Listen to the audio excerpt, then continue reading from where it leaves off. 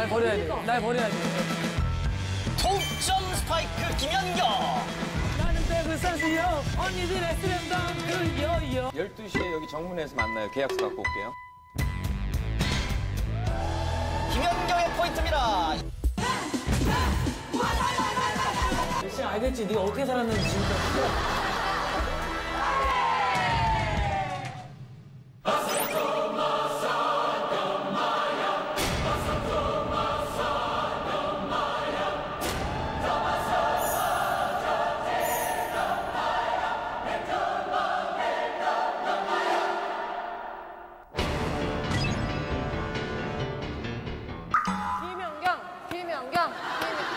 그 옷은 어디서 나신 거예요? 스포츠 상사에 가서. 아, 여자 배구팀 옷 달라고? 예. 느낌 있다. 김연경 선수에 대한 어떤 존경과 오마주의 느낌으로 한번 준비해봤습니다. 스페셜 제주라고 할 수 있겠죠? 네. 김연경 선수 들어오세요.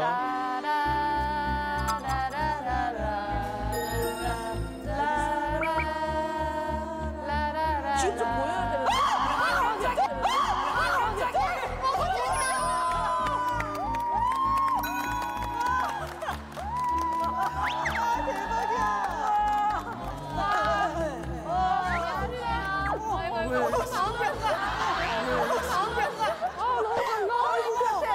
구척 장신이 안겨. 팬이에요. 아, 멋있어요, 진짜. 진짜 멋있다. 반갑습니다. 와, 이 사람은 진짜 귀한 손이야, 이게. 아니, 나 관심 안 돼. 이게 연봉 1순위야, 연봉 1순. 이게. 에헤이, 여기서 이러시면 안 돼요. 달아요. 귀여워졌어, 진경 언니가. 근데 신체적 조건은 괜찮지 않아요? 괜찮죠. 한번 봐봐, 진경 한번 일어나줘 봐봐. 한번 해봐. 말은 힘이라고는 없는데, 힘이라고는 없어. 한번 포즈 봐봐. 한번 포즈 봐봐. 어때요? 어때요? 안 돼. 아니, 근데 저게 놀라운 건 저게 일부러 저러는 게 아니에요. 진짜로. 아니, 어떻게. 올림픽 진짜 잘 봤어요. 감사합니다. 너무 고생하셨어요. 네. 뭐 어디 부상이나 이런 건 없고. 괜찮습니다. 네. 다 괜찮아요? 네. 네. 근데 진짜 많은 프로에서 엄청나게 지금 섭외가 많이 들어올 텐데 네. 특별히 언니들의 슬램덩크를 딱 정하셨어요. 올림픽 전부터 얘기를 하셔가지고 PD님이 그래가지고 그냥 다른 거 잡히기 전에 미리 그냥 네, 날짜를 아예 딱 정해놔가지고 우리 PD가 거의 눈물로 호소하는 스타일이어가지고 안 하기가 힘들었을 거예요. 너무 좋아했어요. 근데 그리고 주변 사람들이 너무 다들 팬이어가지고 정말. 평소 예능을 좀 좋아하세요? 제가 해외에 있으면 아무래도 외로우니까 이제 예능 같은 거 이런 걸 많이 보거든요. 진짜 많이 뵙죠 다. 네, 보고 진짜 무도회. 너무 멋있어. 무도에서 봤던 거. 네, 진짜.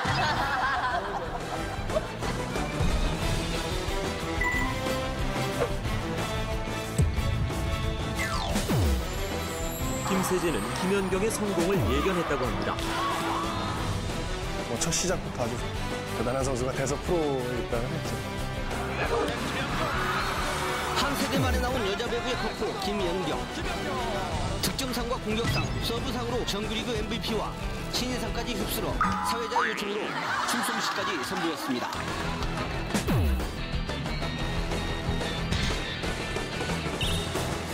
프로배구 출범 이후 프로 선수로는 첫 해외 진출. 지난 시즌 최하위였던 JT는 김연경의 영입으로 올 시즌 개막 후 18전 전승에 진출입니다.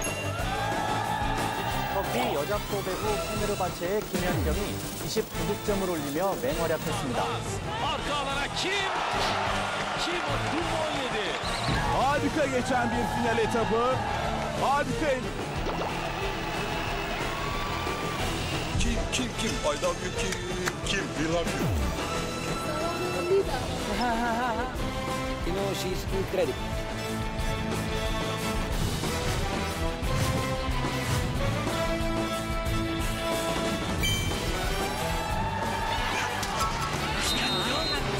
굉장히 좋습니다. 실상부 세계 최고의 배구 선수가 된 김연경. 더불어 배구 선수 미모 세계 랭킹 1위를. 아유, 약간 우리가 지금 이 조사를 한번 해봤는데 조금 다르다거나 이거 좀 아니다라는 게 좀 있습니까? 그 미모 1등은 맞는 것 같아요, 확실하게. 아, 그건 맞고.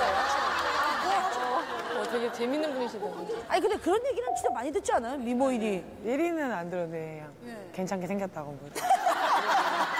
누가 괜찮지? 진짜 약간 들꽃같이 생겼어.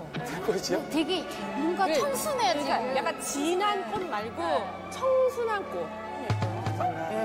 자, 이번 올림픽 얘기 또 빼놓을 수가 없는데 사실 가장 기억에 나는 게 한일전. 아, 그렇죠. 아, 그때 진짜. 네, 한일전에서 꼭 이길 수 있도록 열심히 하겠습니다. 화이팅! 여자 배구 한일전에서 우리나라가 월드스타 김연경을 앞세워 일본이 역전승을 거뒀습니다. 다른 나라 선수들 만날 때랑 또 일본전 앞두고 있을 때 마음가짐이 약간 좀 달라요? 확실히 달라요, 확실히 달라요. 그리고 제가 일본에서 떴기 때문에 일본 선수들하고도 많이 친하긴 한데 시합 전에 만나면은 인사를 많이 안 해요. 그 신경전이 좀 있어요. 다른 나라 애들이랑 확실히 좀 다르고. 아니 진짜 이 한일전 활약상 때문에 그 당시 한일전 시청률이 30%가 넘게 오르고 나는 사실 김연경 선수 때문에 배구를 보기 시작했어. 나도. 김연경 선수가 나오면서. 왜냐면 김연경 선수의 플레이가 너무 좋아. 그때 실점을 하든 뭘 하든 간에 이렇게 멤버를 모으잖아. 아니 저는 근데 안타까웠던 게 그 네덜란드전을 저는 실제 방송할 때 봤었거든요. 막 분위기가 처질 때도 계속 으쌰으쌰하고 막 어떻게든 이거를 막 이끌어 나가려고 하는 걸 저 봐서 되게 감동적이었는데. 지금 이제 생각을 해보면은 이번에 8강전도 아쉽긴 했지만 4년 전에 진짜 많이 아쉬웠다는 걸 다시 한번 느껴요. 그러니까 그런 기회가는 다시는 오긴 힘들 것 같아. 런던 올림픽에서 김연경 선수가 최고의 선수로 평가받았습니다. 4위를 차지한 팀에서 MVP가 선정된 건 매우 이례적인 일로 우리 선수가 올림픽 여자 배구에서 MVP를 수상한 건 이번이 처음입니다. 첫 세트부터 고전했습니다. 김연경이 공격을 책임졌고 김희진의 서브가 위력을 발휘했지만 가장 기본적인 서브 리시브가 흔들렸습니다. 김연경이 맹활약해 힘겹게 3세트를 따냈습니다. 김연경! 그때 좀 안타깝게 8강에서 좌절했는데 좀 그러지 네, 않았어요? 많이 슬펐어요. 그러니까 지금 원래 제가 잘 안 오는 스타일인데 불러놓고 이제 얘기했죠. 이 미팅 같은 걸 하면서 진짜 너무 고생 많이 했다고. 근데 고생 많이 했다라는 거에 이제 이때까지 이제 고생했던 게 딱 이제 떠오르니까 제가 막 눈물을 약간 이제 흘리니까 선수들도 너무 당황해가지고 그때부터 이제 전부 다 이제 울기 시작한 거예요. 계속 또 아니야, 안 울어. 아니, 여기서 약간 눈물이 보여가지고. 아니, 이 언니가 저렇게 보여도 어려워요. 예. 아니, 나는 사람이 강해 미모가 보여도. 독하면 되게 독해지는데 누군가가 여린 눈빛을 보이면 나도 여려져. 아, 그러니까 안 봐야 되겠다. 그래, 아, 여기도 안 되고. 아, 나 우리가. 아, 왜냐면 볼 곳이 없네. 제시 봐, 제시. 아, 우리 이제 하나만 봐야 되겠어. 사위도 너무 잘했는데. 아, 그때도 라카라고 가서 울었나요? 네, 그때도 울었어요. 또 울었어요? 근데 그때는 혼자 씻을 때. 생각보다 울보네. 약간 우리까네. 4년에 한 번씩 우는 것 같아요. 올림픽 때문에. 네. 모아놨다가. 아니 근데 되게 매력있다. 되게 멋있어. 동갑이에요 우리가. 예. 네, 친구예요. 나 오늘 빠른 팔팔인데 원래. 빠른 팔팔이랑 그건 뭔지. 난 늦은 팔팔이라도 뭐 똑같아. 그래요. 팔팔 친구.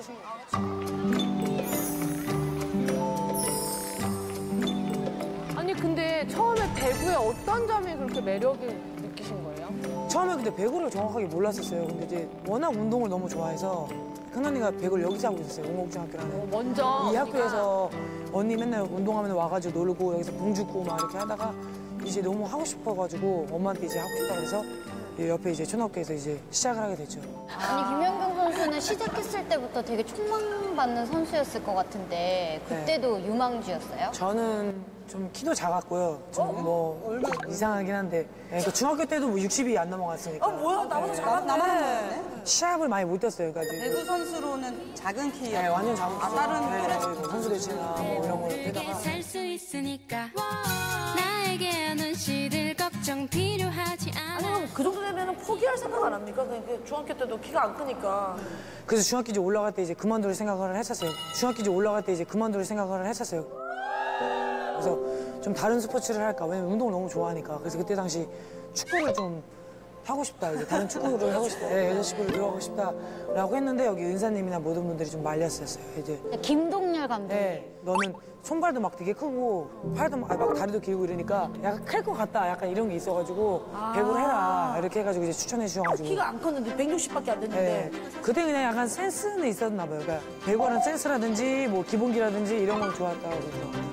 아 사실 그때 그만뒀으면 우리나라 배구가 막 지금 올림픽 나가서 뭐 4위가 너무 아쉽다고 이런 거 자체를 꿈꿀 수도 없는 거예요. 앞으로의 미래를 믿어준 그 은사님이 아니었다면 어떻게 보면 이 코스에 없었을 수도 있는 거예요. 미래를 본 거죠. 그 은사님한테. 아 근데 중학교 때까지 키가 안 컸잖아요. 그러면 배구로 가야 되잖아요. 키가 어느 정도 되고 실력도 되고 그래야지 갈 수 있는 거 아닙니까? 그때 당시 중학교가 너무 잘했어요. 저희 동기들이. 저는 못했는데 동기들이 너무 잘해서 막 전국대회 우승을 막 많이 하고 그래서 여러 고등학교에서 이제 좀 와달라고 이렇게 제안해 왔는데 뭐 얘네 뭐 가면은 나도 이렇게 다 같이 이제 영어를 좋아하는 약간 이런 식으로 같이 이제 영어를 좋아하는 약간 이런 식으로. 네. 근데 제일 잘하던 선수는 누구였어요? 지금 이제 흥국생명에 있고 같이 올림픽에 이번에 갔었는데 김수지 선수라고 있어요. 알죠. 김수지 선수라고 제 동창이에요. 그러니까 초중고 동창인데 걔가 그 초등학교 때 에이스였거든요, 에이스. 그리고 중학교 때도 에이스, 고등학교 때도 거의 계속 에이스였네. 네, 그런 식이었는데. 지금의 대단한 김연경 선수가 고등학교 진학할 때는 진짜 끼워 팔기로 거의 그런 시기였어요. 그러니까 제가 할 수 있는 게 리시브밖에 없었으니까 좀 계속 그냥 리시브 연습만 했었던 것 같아요. 박정아 서브!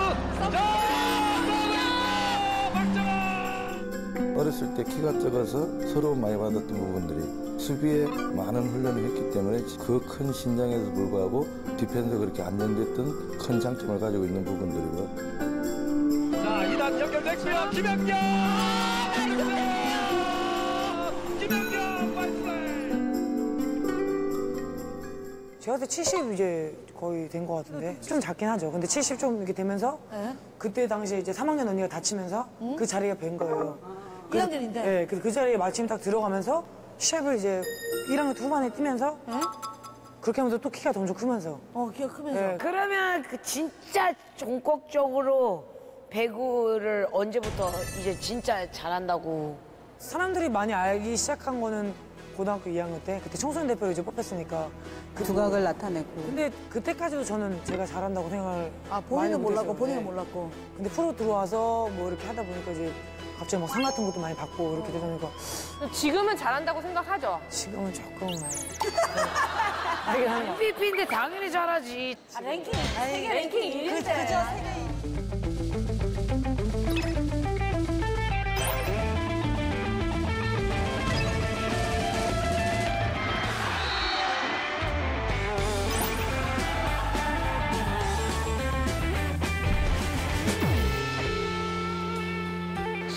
팀 우승을 이끈 그의 활약을 증명하듯 김연경은 시상대에 가장 많이 올랐습니다.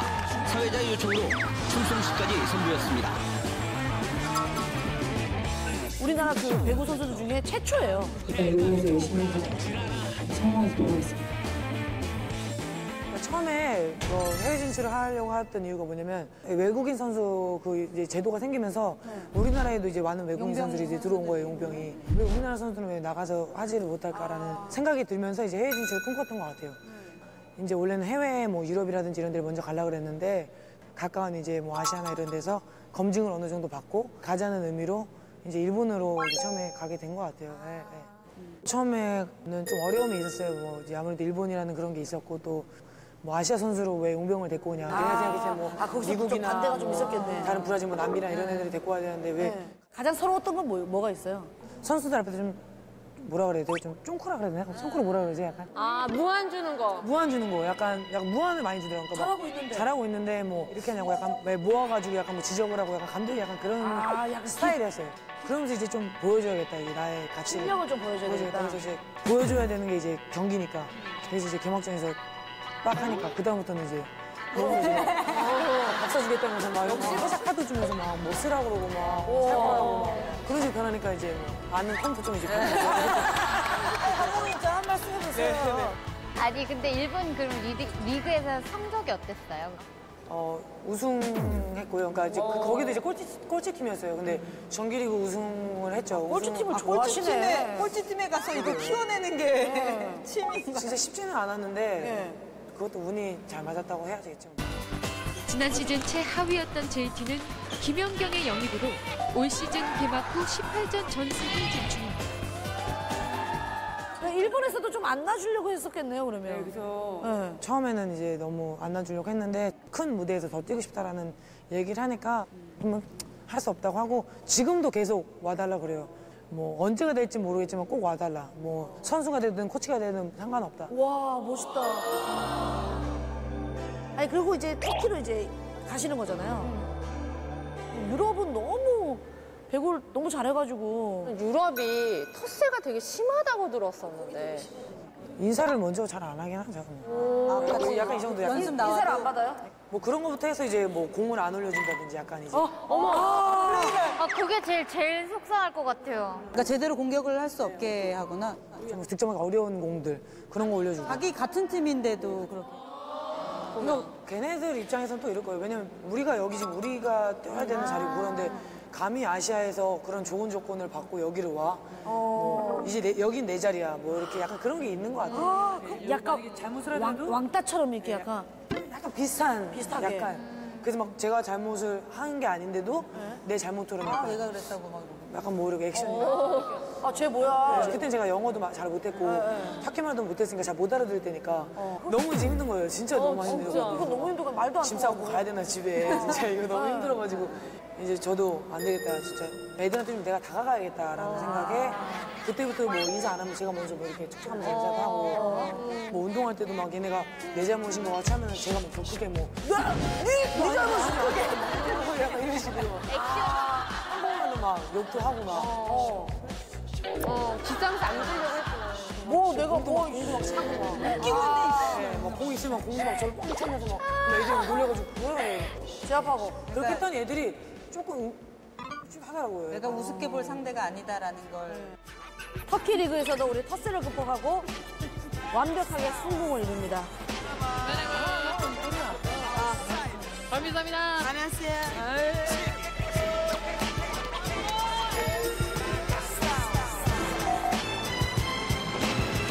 MVP 다시 됩니다. 사실 축구로 말하면 호날두, 메시 같은 그런 별명 많이 그런 MVP. 와 진짜 그때 너무 기분 좋았을 것 같아요. 다 그 서름 다 이겨내고 MVP 받은 거잖아요. 첫 해 챔피언스리그 이제 우승하고 이제 MVP 받았을 때는 너무 좋았죠. 이제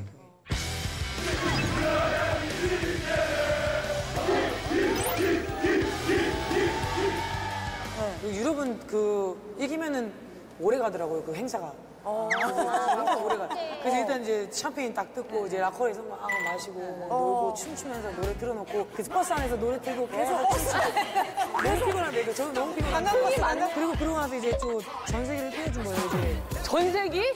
그걸 띄워줬어요. 이제 그 우리 클럽 거를. 그래서 그거 타면서 그 안에서 또 노래 노래 춤추고 도착했는데 이제 많은 팬분들이 막 기다려가지고 막 다시 또 노래 부르고 또 신나고 노래 부르고 신나고 진짜 축제네. 보다 그게 되는. 네, 진짜 다크서클 이만큼 내려오고 아이랑 뭐 네트 안에서 냄새 나고 와인 묻히고 막 이렇게 하는데도 잘하면은 너무 좋아하더라고요. 애들이.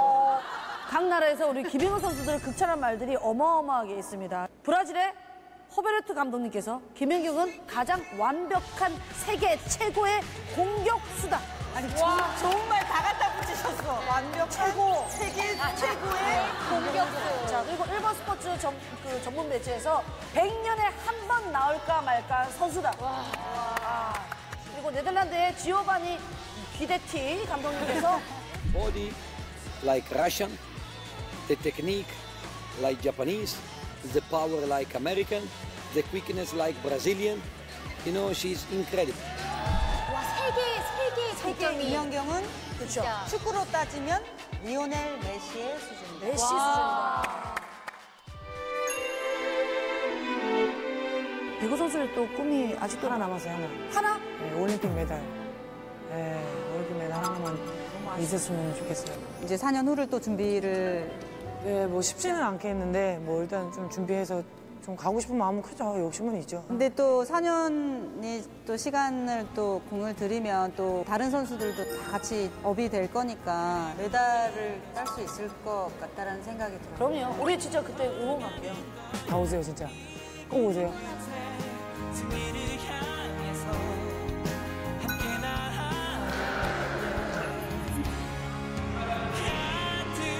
심장으로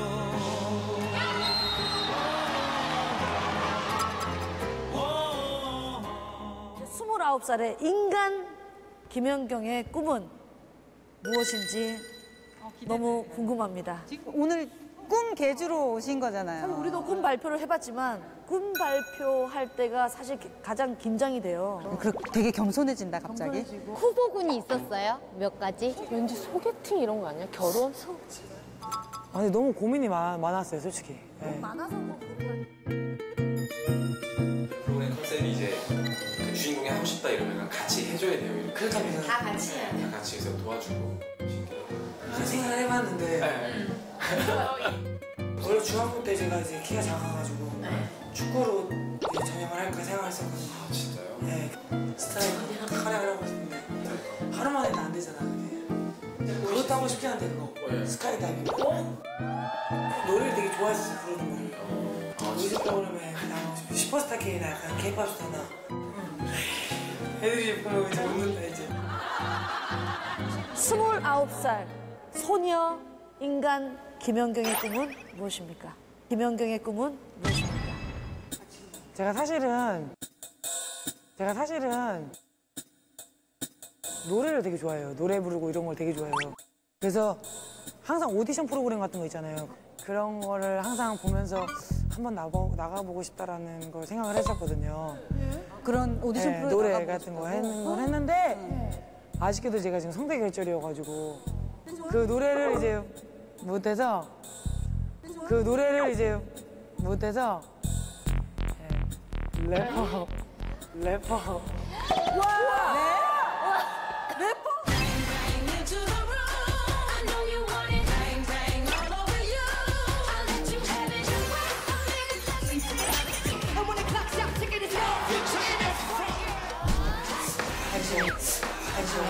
싶다.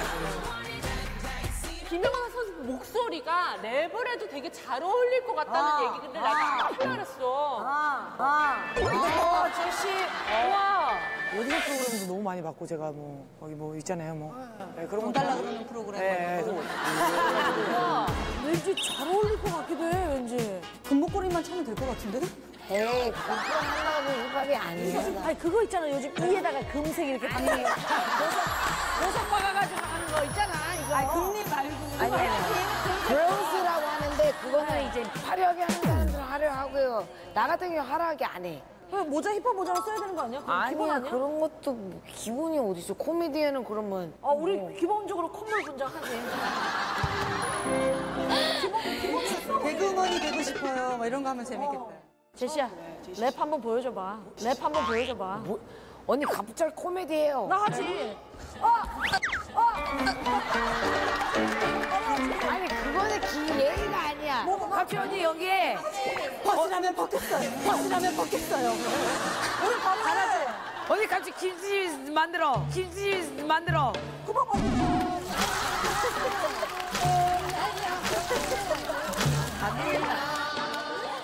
네 보여주세요.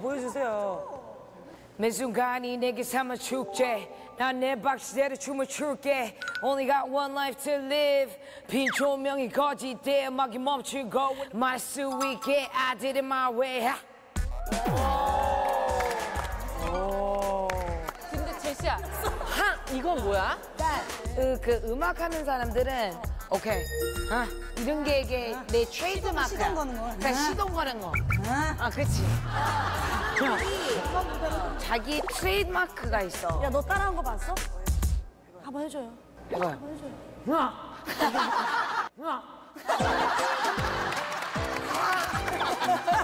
야, 너무 귀여워.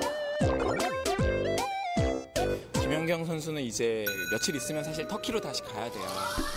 2주의 시간 동안 저희가 래퍼 김연경을 트레이닝할 시스템을 저희가 고민을 해봤는데요. 사실 저희 내부적으로 이제 너무 훌륭한 래퍼가 있잖아요. 제시가. 그래서 제시는 이 힙합 패밀리의 리더라고 이제 보면 될 것 같고요. 오, 제시 리더. 주장.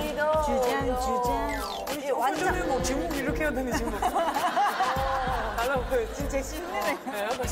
재밌는 질문 좀 해주세요. 이런데 막 이런 진짜 하니까. 달라졌어. TV 날 많이 보네. 다양한 래퍼들도 또 좀 만나게 해줄 겸 저희가 조금 또 코스를 좀 마련을 해놨습니다. 세 팀의 래퍼를 거치게 될 텐데요. 김연경 선수의 래퍼 도전기의 엔딩을 저희가 먼저 말씀을 드리자면 다음 주에 오실 래퍼 선생님과 함께 최종적으로 클럽에서 조촐한 공연을 한 곡 하는 거를 목표로 하겠습니다.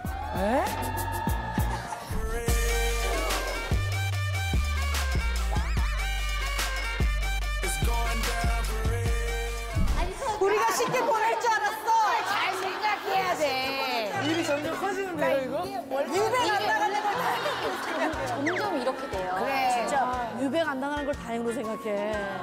우리 그때 똥줄 타서 죽는 줄 알았어, 진짜. 생방. 나 쌌어, 똥 쌌어. 아니 그럼 저희도 같이 공연을 해요? 그럼요, 우리는 같이 한 팀이니까요. 같이 이렇게 랩핑 해줘야지. 다음 주에 만날 래퍼가 메인 선생님. 티처가 될 거예요. 멘토가 될 선생님이고. 다이나믹 듀오가 올 겁니다. 우와! 진짜요?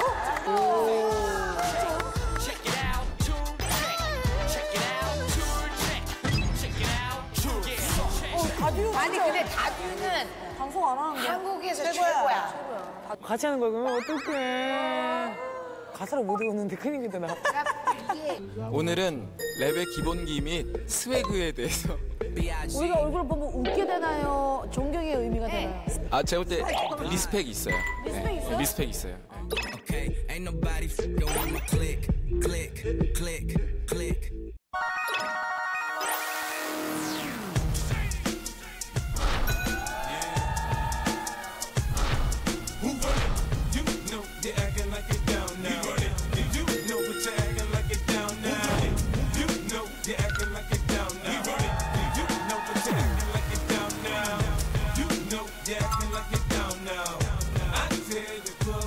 와. 누구야? 말을 해요. 누구시지? 우와! 쇼! 미더 머니!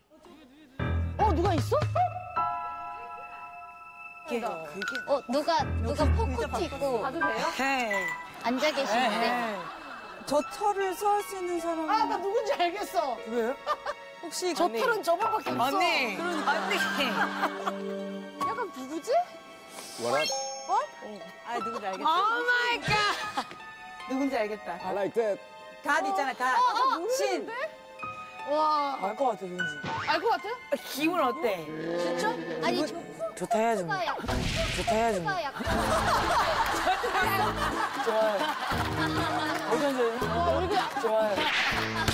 어디 앉아요? 얼굴 아무 데나 앉아요? 기분 나빠서 일어났어. 우와. 키가 그렇게 큰 편은 아닌 것 같아요. 키가 지금 만약에 언제 돌려야 돼? 그분이면 나 이 사람을 정말 잘 알아. 알아? 몇 시간? 드럼도 타이거. 놓치고. BY. 아야, What up, 아야, What up,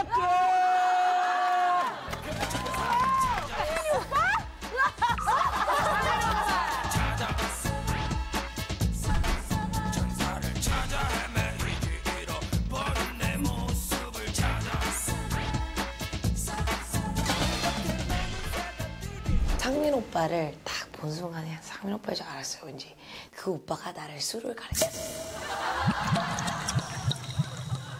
지금 생각으로는 뭐 잘 될까 싶기도 하고. 아휴, 어떡하냐 싶죠. 뭐해 더워 죽겠네. 이거 왜 입고 있어? 아니 알고 있었어 오빠인데? 뒤에서 누가 이렇게 입고 있어? 아니, 이 옷하면 언니 알았어? 떠오르잖아. 다 털코트도 이분 밖에 없어. 상징이야. 야 털코트 상징이야. 아니 이거 그러니까. 뭐지? 랩? 랩? 오빠 근데 오빠 아직도 현역에서 활동하시는 아직 뭐 저기 뭐 되게 막 요새 애들 뭐 BY나 뭐 나도. 뭐 근데 사실은 오빠가 원조야.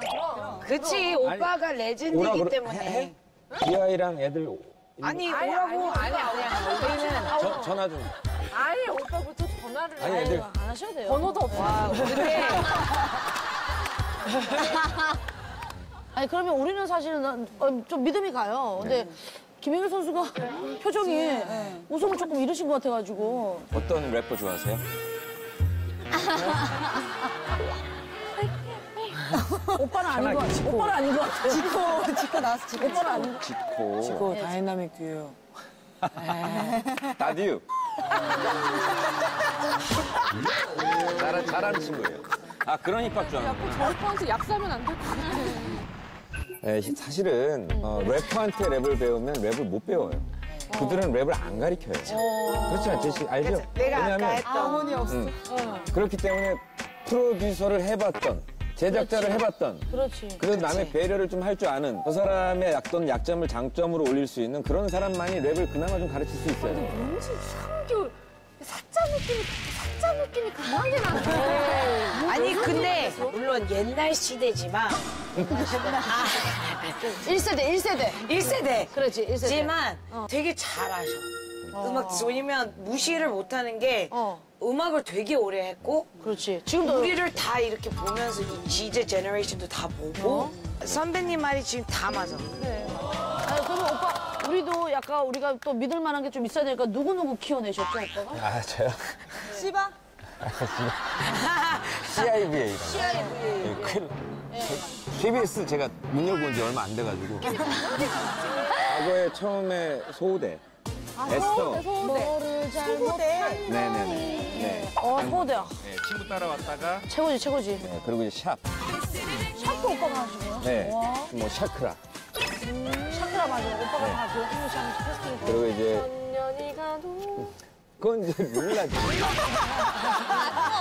춤은 샤크라 춤을 추면서 왜 노래는 몰랐지 귀여워. 그리고 이제 디바 디바. 되게 많이 스리퍼. 그것도 룰라 노래야. 몰라요 노래 그거 아니야? 그러고 나서 이제 브로스라는 이제 힙합 크루를 만들어서 이제 YG 패밀리와 함께 당시에 이제 무대에서 그때 이제 펄을 입었어요. 맞아. 네. 오빠 레게 랩뭐 띠깔라빠 따깔라빠 왜 하지? 아끼려고 내게 하니까 가나바라 와라바라 하지는 마라 헤어진 것도 못 채는데고 슬퍼해야 어디를 가는 나를 보는 눈빛이 같은 바보야 오. 근데 뭐. 약간 이런 레게 랩 스타일. 그 호흡이 진짜 들으마신 호흡이 진짜 멋있네요. 이 가지고 있는 이 에너지가 어마어마한 것 같아. 되게 멋있는데요? 여러분들이 자신이 어떤 목소리로 어떤 톤으로 다가갈 것인가 이게 플로우인데 이제 그거를 정해야 돼요. 그래서 이제 예전에는 자신만의 비트. 예 그렇죠. 노래를 들으면서. 그러니까 와 근데 톤은요 베스트죠 톤은. 목소리 톤 베스트 완전 아니에요? 멋있어, 완전. 목소리 톤은 거의 렉시나 디바의 지니. 렉시도 기본적인 것만 제가 가르쳐 드릴 그럼 테니까 선생님 뭐부터 시작하면 됩니까? 지금 여러분들에겐 시간이 없어요.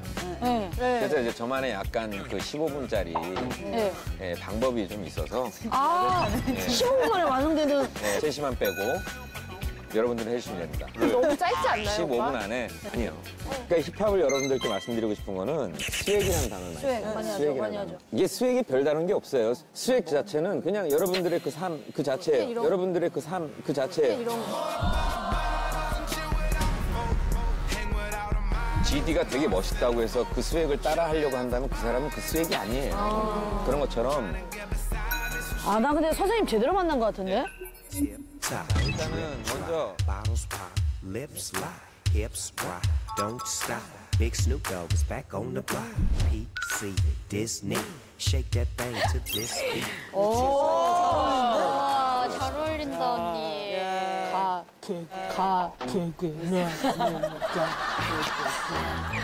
이 언니는 뭘 해도 웃겨. 느낌 있었는데 되게 잘해주지 않아? 근데 잘 어울려. 느낌 있잖아. 아니 근데 잘 어울리잖아.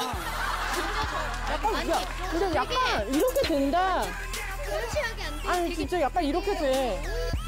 아, 네. 씌워주는 대로 가만히 있어야 돼. 모자 너무 큰 거 맞아요. 좀 줄여줘요 이거.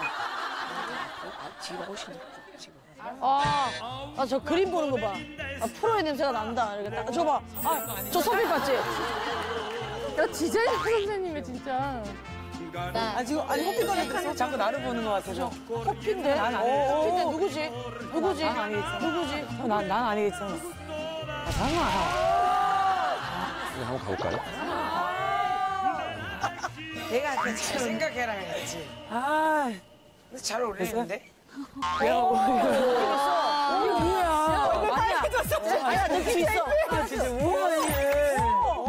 모자 쓰니까 또 다르네. 근데 톤은 진짜 최고예요. 감사합니다. 이런 목소리로 랩만 정확하게. 다 씹어먹을 것 같은데. 거의 이제 목소리를 들으면 이제 좀 처음에 놀래기도 하고 목소리가 왜 그러세요? 막 그런 식으로 얘기도 많이 하고 근데 오늘은 오히려 더 멋있다고 이 목소리가 막 이러니까 멋있나 약간 이런 생각 들었죠. 단체복 입은 우리만 남았다. 저희 우리 지금 옷을 다 똑같이 입고 와가지고요. 호피를 주세요. 야, 모자이크한 거 아니야? 모자이크한 거 아니야? 제가 원래는 그냥 오빠 이거 눌렀대. 이거 오빠 이거 눌렀잖아요. 아니 오빠 이거 눌러. 아니 나 완전 금방 주방 아줌마 되는데. 얼굴이 안 보이게. 이렇게 눈을 거의 가려야 됩니까? 살짝 가려야 돼. 눈을 약간 가리고. 약간 그거 같은데? 나 종묘 쪽에서 이런 사람 본 적 있어. 내가 약간 종묘 쪽에서 봤어. 아니, 잠깐만. 옛날에 들어주시지만. 그래도 나 따라. 이거 진짜 이건 아니고, 이건 아니야. 나만 너무한 것 같아.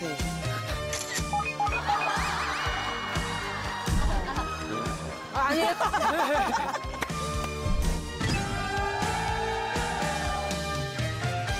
너무 잘하시네 근데 다들. 네, 딱 좋아요. 내가 보기에는 이거 만약 여기서 터지면 스눕독이 부릅니다. 스눕독이 부릅니다. 근데 이게 있다? 진짜 눈빛도 그렇고. 그냥 정말 자기 얘기하는 거야. 터키 못 가겠다. 스카우트 하신대. 터키까지 포기하는. 진짜 그러면 안 되는데. 이게 15분 안에 여러분들의 톤이 결정됩니다. 네, 자, 기억, 니은, 디귿, 리을 이것만 알고 계신 상태에서 왜를 을 거예요. 가괴괴 나는 내 자는 내 나를 내 마음을 내 밥을 배 사세세. 이걸 하는 이유는 여러분들이 갖고 있는 고유의 톤을 듣기 위해서예요. 비트 없이 가는 거니까 편하게 하시면 돼요. 네. 자, 그럼 우리 진영 씨부터 이렇게 쭉 돌아올까요? 갈까요? 네. 컴온. 가괴괴나 뇌뇌 컴온. 가괴괴나 뇌뇌 사 레레라 레레마 메메바 베베사 사사사사사 와 왜자 오케이. 자, 그만했어, 됐어요. 그만. 진기영 씨의 플로우는 네. 가사를 되게 늘어지게 하면 돼요. 늘어지는 거. 굉장히 좋은 플로우. 그러니까 내가 너에게 말을 하겠다. 내가 이제 래퍼다. 이런 식으로. 오빠가 하면 괜찮아. 진경이 형 주사처럼 느껴질 거야. 근데 그게 일반적이지 않고 자기만의 플로우가 될 수 있다. 홍인경 씨의 플로우는 늘어지는 거. 네. 민효리 한번 가볼까요? 자기 느낌으로 가면 딱 발견해 줄게요. 가괴괴나 뇌뇌다 되되라 레레마 메메바. 참 정직하다.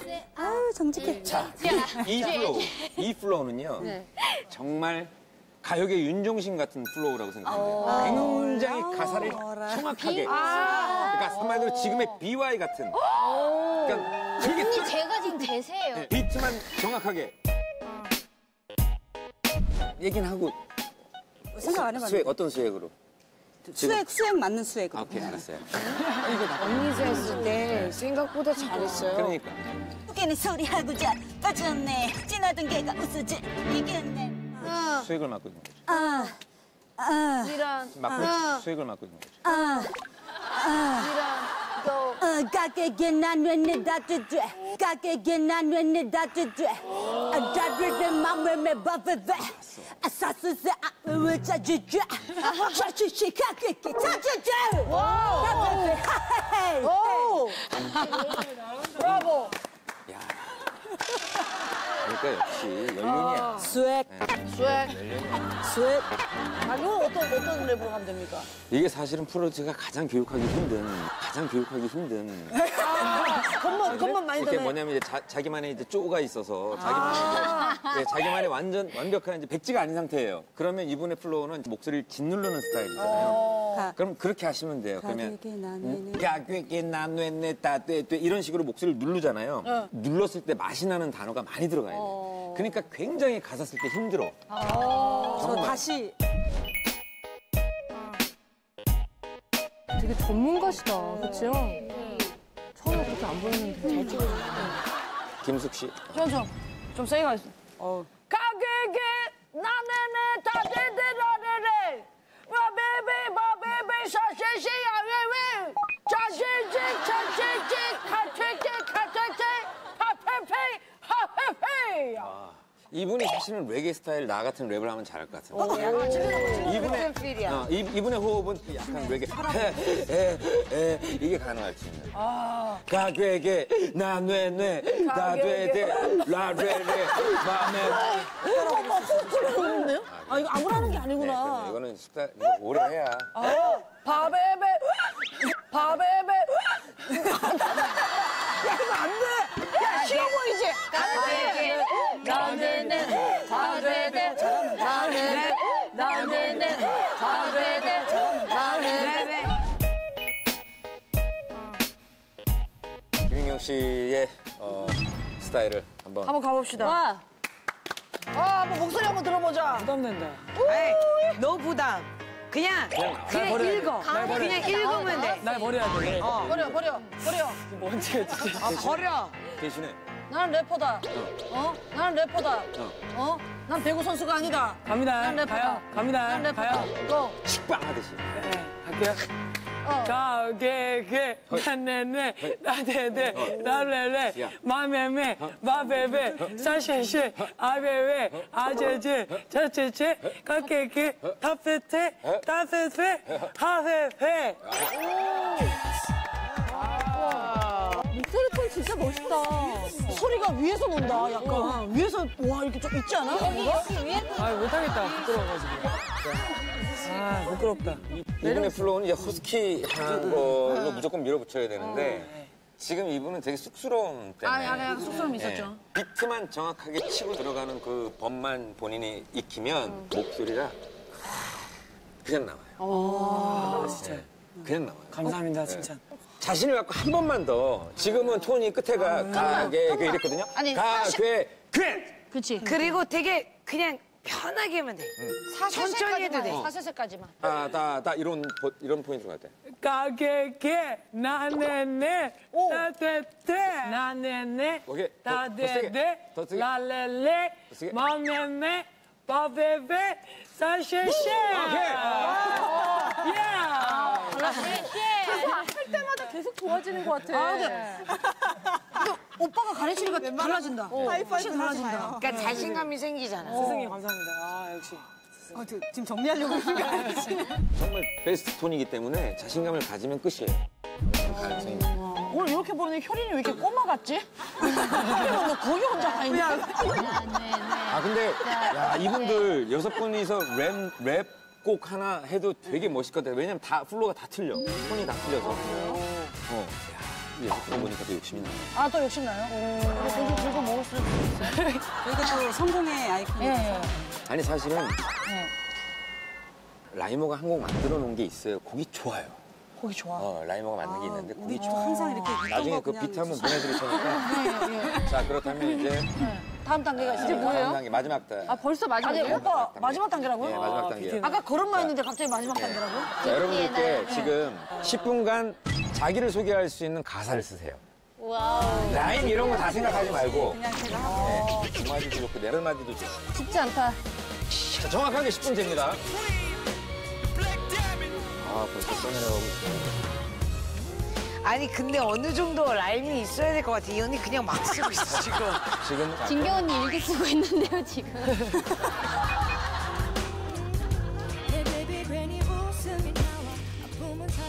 좀 이렇게 좀 편하게 들어올 수 있게 제가 시작을 열게요.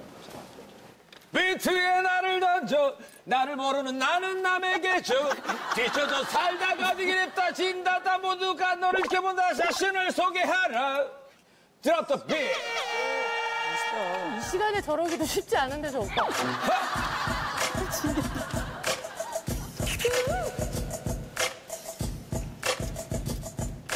오늘은 금요일 9월의 어느 날 슬램덩크 녹화하러 여의도에 왔네. S 스몰 사이즈 옷 입을 줄 모르고 점심에 밥도구로 먹은 거 후회하네. 말할 때마다 숨 막히네. 숨 쉴 때마다 숨 막히네. 앉을 때마다 숨 막히네. 포기할 수 없는 스타일. 그래 놓치고 싶지 않는 스타일. 야. 언니, 저 옷을 플로우가 좋았어. 이게 진짜 래퍼거든. 그러니까 사람들이 맨날 생각하는 게 그냥 무르르 이렇게 하는 게 멋있다고 생각하는데 이게 아니고 언니 진짜 언니만의 스타일대로 그냥 한 거야. 잘했어, 잘한 거야 진짜. 진짜 잘한 거야. 이거는 쇼미더머니에 나갔었을 때도 탈락은 되는데 생각보다 칭찬받을 느낌이 있어. 그러니까 아니 박진영 오빠한테 그렇게 혼나더니 이게 맞는 거였네. 그러니까 언니 꿈이 독쇼가 아니야. 내가 힙합 걸그룹을 했었어요. 자 다음 효린이. 효린이요? 자, 드랍 더 빛.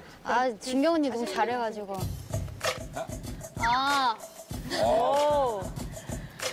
내 이름은 민효린.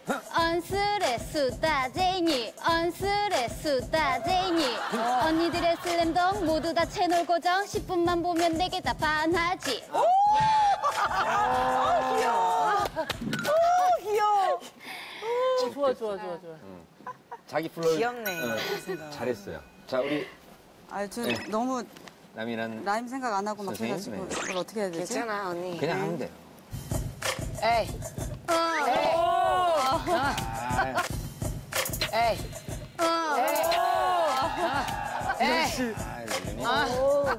언니들의 슬램덩크 하면서 자꾸 나에 대해 생각해보라. 살면서 별로 생각해본 적 없는데 왜 자꾸 생각하라 해. 예라이 나보다 남들이 날 더 잘 알아. 잘 알지도 못하면서 아는 척해. 에라이 뭔 말이 많아.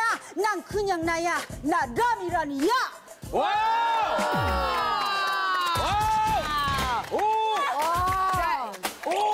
내가 말했지. 그때부터 언니들 하면서 가사를 썼는데 아니 지금 여기 힙합 뭐야? 김연경 선수 왜 이렇게 불편하게 해? 야 얘들아 김연경 선수 왜 이렇게 불편하게 해?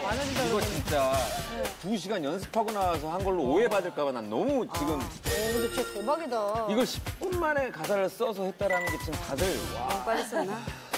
너무 잘해서 웃음이 나죠. 야 이분들 브로스. 오빠 자꾸 투자하시려고 지금. 저는 좀 짧게 한번 가봤습니다. 라임을 한번 맞춰봤어요. 드랍 더 빛. 드랍 더 빛. 내 이름은 김숙. 남들이 부르는 건 가수. 내가 자는 곳은 하수. 내가 좋아하는 것은 반수. 지금 하는 것은 자수. 내 앞에서는 모두 하수. 라임으로 갔구나. 이렇게 귀엽지? 라임으로 갔어, 라임으로. 진짜 다 다르다. 내가 보기엔 6명, 이 레벨범 하나 내도 되겠는데, 진짜. 자, 우리 진영이. 이렇게 되는 거 아니야? 진짜 편하게. 아주 편하게. 미치겠다. 자, 드랍 더 빛. 빛. 오, 많이 썼어. 좀 그냥 이렇게. 근데 저기 다 원래 10% 하면 이거 아무것도 아니야. 그냥 편하게. 안녕하세요. 나는 배구 선수요. 내가 이거 왜 한다고 했을까요? 내가 이거 왜 한다고 했을까요? 그래도 금을 위해 나같이 하자요. 미란, 진경, 김숙, 효린, 제시, 언니들의 슬램덩크 요요. 마지막 요요. 갖고 싶다 좋다. 쉽지 않다. 아니 근데 진짜 갑자기 또 나와서 이렇게 분위기에 맞춰서 또 하려니까 또 다 하는 우리 김연경 선수가 너무 대단한 것 같아. 우리야 사실 맨날 하는 일이니까. 터키 가지 마. 내일 터키 가야 되는데 지금 금목걸이 달고 이러고 있다 지금. 메달 따야 되는데 지금. 정신 차려보니 금목걸이 달고. 12시에 여기 정문에서 만나요. 계약서 갖고 올게요. 오빠 또 남은 재산 풀어놓는군요. 야, 이렇게 나왔다는 거는 그래도 기본적으로도 갈 수 있는 거야. 끼가. 좀 모아서 예. 좋네요. 희망이 보이네, 희망이 보여. 흥행의 가능성은 충분히 있어요. 수익이 있었어요. 그럼 다음 선생님 또 오십니까? 자, 이제 불러보겠습니다. 누굴까? 산이? 이번에 진짜 지코 수도 있어. 어떤 남자가 있으셔? 남자야. 뭐 지고.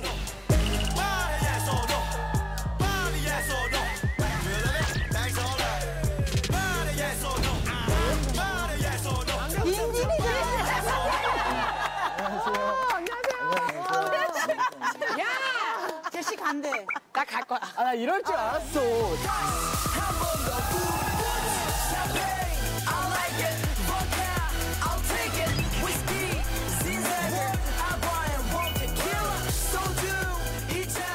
닉네임을 좀 정해야 될 것 같아요. 그 시작하기 전에 이름을 좀 만들어 놓으면은. 그러니까 종준아 오빠가 MC 민지처럼. 그치. 야, 우리도 도끼, 해머 이런 걸로 가자. 그릴 해야 돼. 나 MC 도라이버로 갈게. 오, 드라이버 좋다. 오, 확고초. 좀 세게 가자. 좀 그래, 언니는 가. 호미 가자, 호미.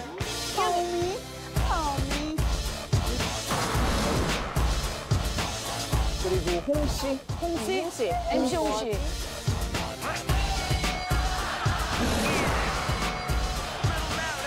너 생각나는데? 뭐요? MC 아쟁. 아쟁 약간 느낌인데? Is the MVP 하면 멋있잖아. MVP가 나온 것 같아. MVP가. 근데 랩은요, 사실 제가 항상 가르칠 때마다 말하는 건데 막 반주에 맞춰서 그냥 말하듯이 하다 보면은 그냥 자기가 하고 싶은 말을 할 수 있는 거니까. 말하는 대로 하는 거라면. 그것도 랩이야. 딘딘? 나는 오늘 당신을 처음 만났어. 좋아. 하는 대로 하는 거라면 이런 식으로 하면 되는 건가요? 좋아요. 그런 게 스타트예요. 그거 너무 좋고. 근데 이제 거기서 라임이란 게 있는데 한 글자로만 맞추면 되게 편해요. 그래서 일단 한 글자로만 하면 막 이렇게 요, 쑥 밥 먹었네, 난 밥 먹었지. 모음으로만 맞추면 돼. 그러니까 보자 뭐 하니까 뭐 하니까 보자기로 보이니? 가만 있으니까 가만히로 보이니? 그런 것도 돼요. 천재다, 천재. 그거예요. 천재다, 천재. 그거예요. 엄청 잘하네. 오. 아니, 천재가 나타났어. 그거야. 맨날 하는 얘기는 가만 있으니까 가만히로 보이는. 그냥 이런 식으로 하면은 되거든요. 사실 어렵지가 않아요. 그러면 일단은 분위기 좀 업 차원에서 딘딘이 먼저 랩이란 뭐다. 그래, 랩 딘딘이 한번 쳐서. 비트가 있어요, 여기? 다 있지. Drop the beat. MC 딘딘. 에이. 에이. Yeah. Jexy. You always say sexy. 그러면 너는 될 거야, say sexy. Yeah. 이런 게 라임으로 딱 이어가는 건데. 자, 그러면은 비트를 한번 틀고 여기서부터 이렇게 한 바퀴를 쫙 돌게요. 이거라도? Go home, see. Go home, see. Go home, see. 어김없이 돌아온 Friday. 슬램덩크 녹화하러 KBS 왔지. 오늘도 우리 코디 갖고 온 XS small size. 나의 안티, my 안티, 너와 나의 안티. 오늘 함께할 김연경 선수 정말 너무 고맙네. 진짜 너무 창피해서 마셔야겠다. 근데 너무 호응을 안 해줘. 너무 호응을 안 해줘. 아니 이게. 잠깐만, 그게 알아. 못하는 이유는 하나 있어. 자, 왜냐면 나 뭐하지? Go home, see. 어김없이 돌아온 Friday. 슬램덩크 녹화하러 KBS 왔지. 오늘도 우리 코디 갖고 온 XS. 다 그 생각인가 봐. 뭐하지? 칭찬 좀 해줘봐. 그러면 네가 다음으로 넘겨, 칭찬을. 지금 했잖아요. 아니, 다시 할게. 그다음에 다음에. 계속해서 진경이만 하고 있어. 이런 걸 써야 약간 흥이 날 것 같아. 계속 나와. 계속 진경이만 하고. 근데 너무 잘해. 진경이만 하고 있어. MC home, see. In the building. Let's get it. Oh my God. Come on. 어김없이 돌아온 Friday night. 오, 좋아, 여배. Sorry. Friday afternoon이지. 못했어, 말 못했어. 춤만 좋아해. 클럽 좋아하거든. Give me the time. 생각할 시간을 조금만 더 줘. 예, 다음 소개할 사람 이름 김 투더 연, 김 투더 연 투더 겸, 연 투더 나야 아무거나 그냥 노우로 가면 될 것 같아요. MVP. 오늘 오프닝을 마치고 진경 언니가 폰번호를 땄어. 폰번호를 따서 나한테 종합김치하고 만두를 줬어. 만두. 잘 어울린다 이거. 잘 어울려. 어떻게 해야 돼? 만두 김치. 배구하길 잘했구나.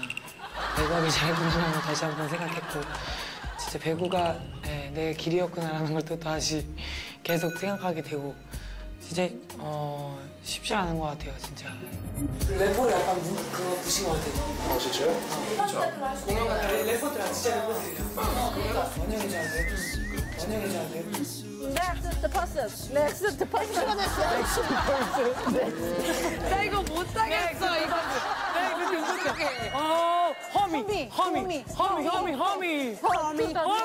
허미. 진짜 웃긴 게 사람들은 여유가 있어. Call me baby, yeah. 오늘 다 졸려? 너무 졸려 죽겠어? 야. 하나 둘 떨어져 나가. 의자에서 몸이 집 빠져나가. 의자에서 몸이 집 빠져나가.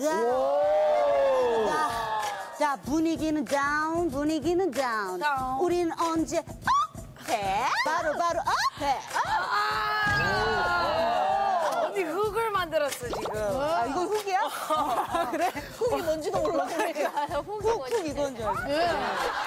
사실 그게 어느 정도 그 강단이 있어야 되는 거거든요. 충분히 이건 다듬기만 하면은 진짜 조금만 노력하면은 저보다 훨씬 더 훌륭한 래퍼가 될 수 있을 것 같아요. 같이 하는 거 자체가 그냥 재밌는 거. 목소리를 가지고 또 칭찬이라는 거를 많이 받았잖아요. 그래서 앞으로도 소리를 질러서 더 성대 개출이 돼야 되는 건가 싶기도 하고 그래서 너무 좋았어요. 칭찬받아서. 이제는 우리가 헤어져야 할 시간. 다음에 다시 만나요. 이제는 우리가 헤어져야 할 시간. 다음에 다시 만나요. 고마워요, 딘딘. 잘 가요, 딘딘. 다음에 다시 만나요. 사랑해요, 딘딘. 고마워요, 딘딘. 오늘도 수고했어요. 할 수 있겠다. 이거 난 쉽게 대답을 못하겠는데. 딴 거는 쉽게 대답했는데 난 진짜 잘하지. 별로 어렵지 않아. 나는 내 꿈만 빼놓고는 다 잘할 수 있어. 다이나믹 분들이 와서 되게 도와주시면 뭔가 이게 잘 조합이 되지 않을까 싶긴 한데 솔직히 많이 걱정돼요. 내가 어떻게 잘 할 수 있을지. 배구가 편한 것 같아요. 배구 한번 하는 게 나을 것 같아요. 이건 했던 거니까. 차라리 배구하는 게 나아. 배구하는 게 나아. 근데 나는 김연경 선수 너무 좋은 게 운동을 해서 그런지 모르겠지만 저기 아까 밖에 잠깐 대기하고 있는데 언니 힘내요. 나한테 힘을 주더라고. 언니 조금만 더 화이팅. 날 좋아해. 그렇다고 치자. 팀원으로서 이제 참는 거 맞아. 언니 많이 힘들어요? 조금만 힘내세요. 오늘 처음 보신 분인데.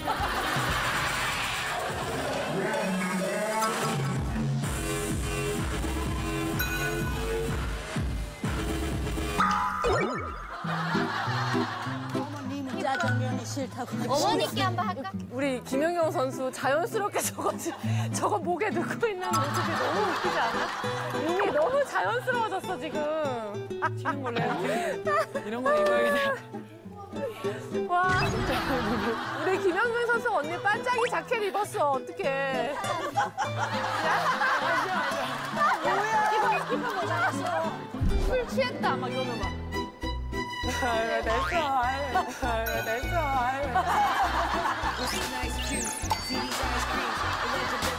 모든 마음을 비운 것 같아 지금. 비었어. 지금 비었어. 이제 비워지네. 마음이 비워지네. 자, 안녕하세요.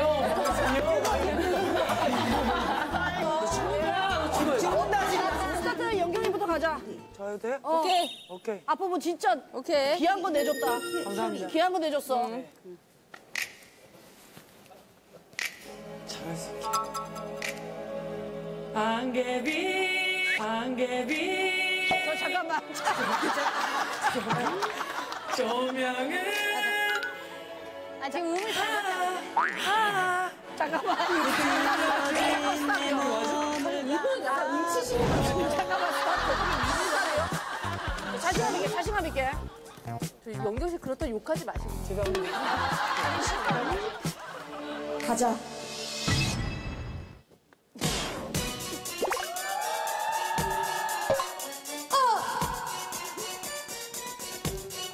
가자.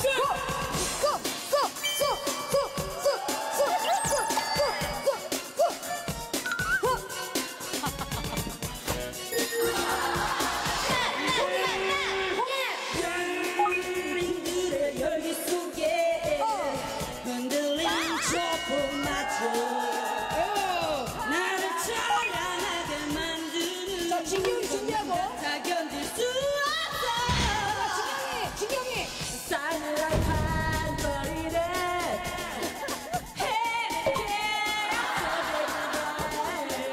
그대 모습을 사랑하고 싶지만 소중한 기억 속으로 접어들고 싶어. 같은 배구 선수가 봐도 가끔씩 와 할 때가 있어요. 네. 오늘도 역시 좋은 모습을 보여주고 있는 김연경 선수입니다.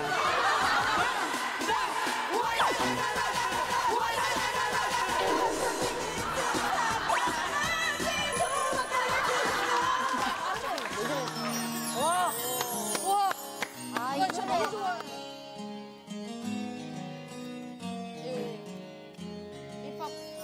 Yo, if I fall 2 times, I come back on my third. Fall 2 times, I come back on my third.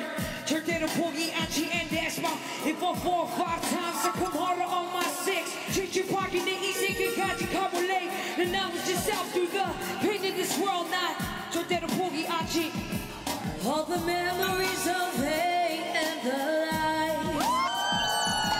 Don't you know eventually we'll pay the price? All my hopes and my dreams so far away. I'ma sing a song and pray for better days. 지금 수모의 살이 어린아이로 바깥 세계로 희귀와 배신 그리고 거물의 성과의 이호 홍하는 싶은 욕망을 홍하는 눈물 뒤에 흘려 그리고 흘려 중상 올라 소리 질러 미치듯이 하지마 매달기 내게 오차가 따라 고모 길을 잃은 나의 두여 그러면 진짜 take a step slower 우누게 난 지켜워 모르게 me was so boy 나 꼬마 봐 시작 ride me like a Viking 이대로 포기하면 너무 이런 맛에 칠칠하게 내 인생을 가져가볼래 It's just a state of mind.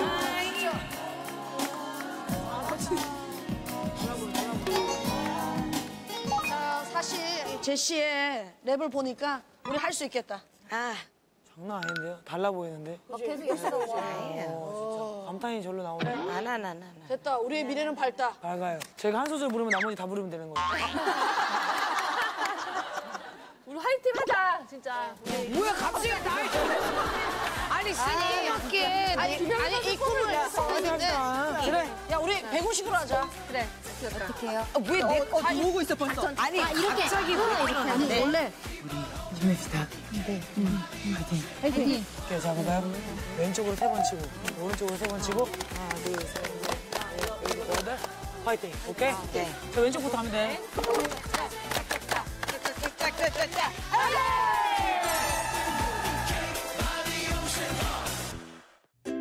하은이 보고 너무 귀엽지 않아? 나이 나오지? 우리 나이가 어떻게 되세요? 마흔이에요? 먼저부터가 우리 막 김영경 선배한테 말 놓고. 나도 되죠? 선생님 막 이러다가. 학교 안 가서 그 쉬는 날. 아, 좋다. 하고 이러면 좋은데 사는 얘기나 하고 친하게 좋아. 그 1년 동안 한국에 안 나오고. 12월에 들어오고, 그 다음에 5월달에 이제 끝나면 아예 들어와요. 그래서 지금 몇 달 동안 계속 쳐요. 그때 완전 들어오면 저희 만나요. 네, 그때 꼭 만나요. 5월달. 안 힘들어? 이거요? 오늘. 오늘 좀 힘들긴 해요. 제일 힘든 게 뭐였어? 그 자꾸 랩하는 거, 프리 랩하는 거. 아, 어떻게 해야 될까? 할 말이 없으니까 갑자기 김치만두 얘기했죠. 김치만두, 청각김치 뭐 이러면서 뭐한 짓이냐고 갑자기. 김치를 나왔어, 김치를. 김치만두, 청각김치. 근데 생각해보니까 재밌었던 것 같기도 하고. 그래. 우리가 너무 이게 손발 오그라들어서 그렇지. 그러니까 손발이 오그라들어서. 지시야 이번에도 김영현 선수 할 때 네가 다 넣어야 된다. 맞아, 네가 리더야. 그 전에 행사 빼 그러면은. 행사 빼래. 나를 위해. 알았지.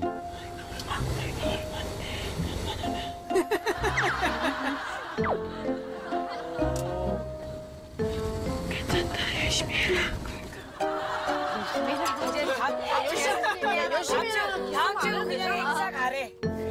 가네. 나 궁금한 거 있는데 이거 배구 서브 넣을 때 한 번 빡 튀기잖아. 그거 왜 그러는 거야? 약간 그 약간 리듬. 원래 뭐 그러니까 뭐 랩할 때도 두 번 넣는 사람들 계속 두 번 넣잖아요. 그러니까 그런 느낌으로.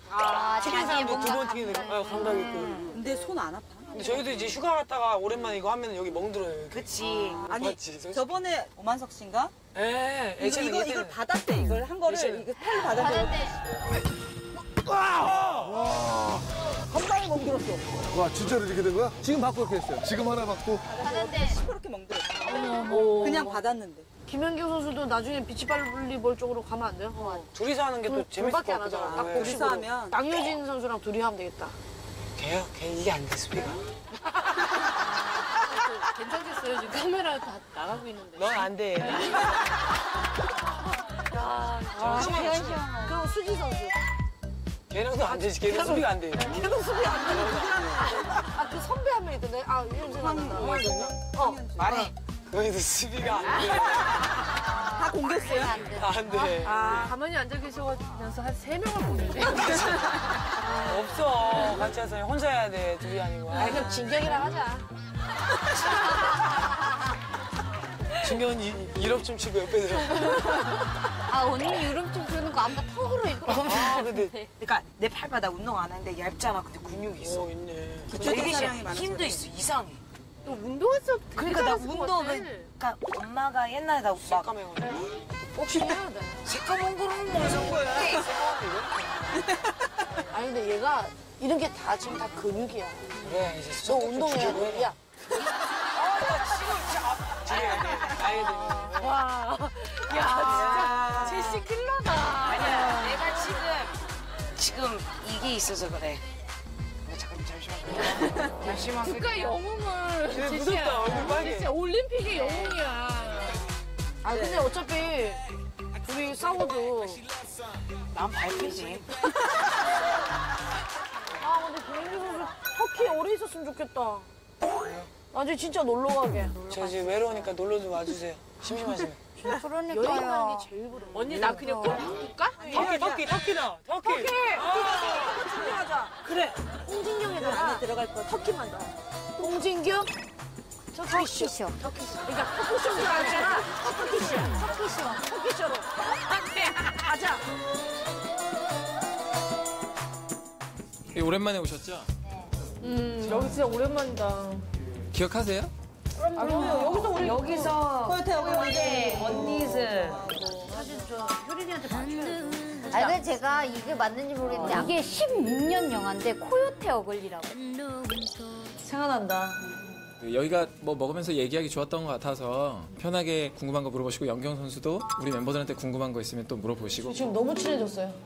너무 좋아. 아우 차 안에서 오면서 달력이 우리 멤버 같아. 이렇게 친해질 줄 몰랐어요. 처음에. 촬영할 때 이렇게. 원래 제가 방송도 이렇게 몇 번 하고 했는데 이런 분위기가 안 만들어지더라고요, 잘. 끝나면 다 각자.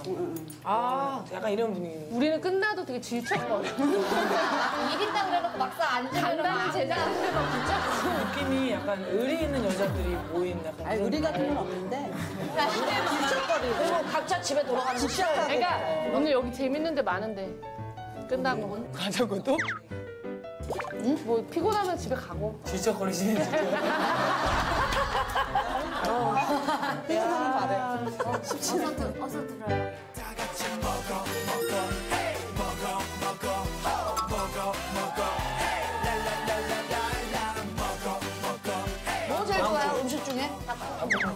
다그라는 요리. 다른 거. 다그라는 요리 저 다 좋아해요. 닭요리, 치킨 이런 거 좋아하고. 다음에 효린이 집 가가지고 닭볶음탕이나 한번 해먹자. 수가 언니가 새벽 2시에 저한테 전화했어요. 근데 제가 못 받았거든요, 자느라고. 근데 다음날 통화해보니까 맥주 사들고 쳐들어 오려고. 미란이랑 한 잔을 마셨어. 내가 그때 맥주 한 3잔 먹었지. 취했어. 진짜 많이 마신 거네. 아, 나 이제 요즘 술 빨 줄 몰라. 맥주 3잔. 아, 취사랑을 먹고. 효린이 집 갈까? 그거 알아? 되게 기분 좋을 때 생각나는 사람. 둘 다. 효린이!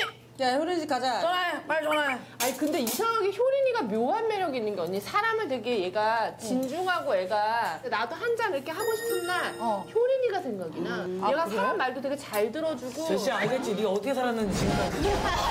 어떻게 살았는지 지금까지. 너 혼자 사는지 안 먹었구나. 왜 나한테 연락 안 해?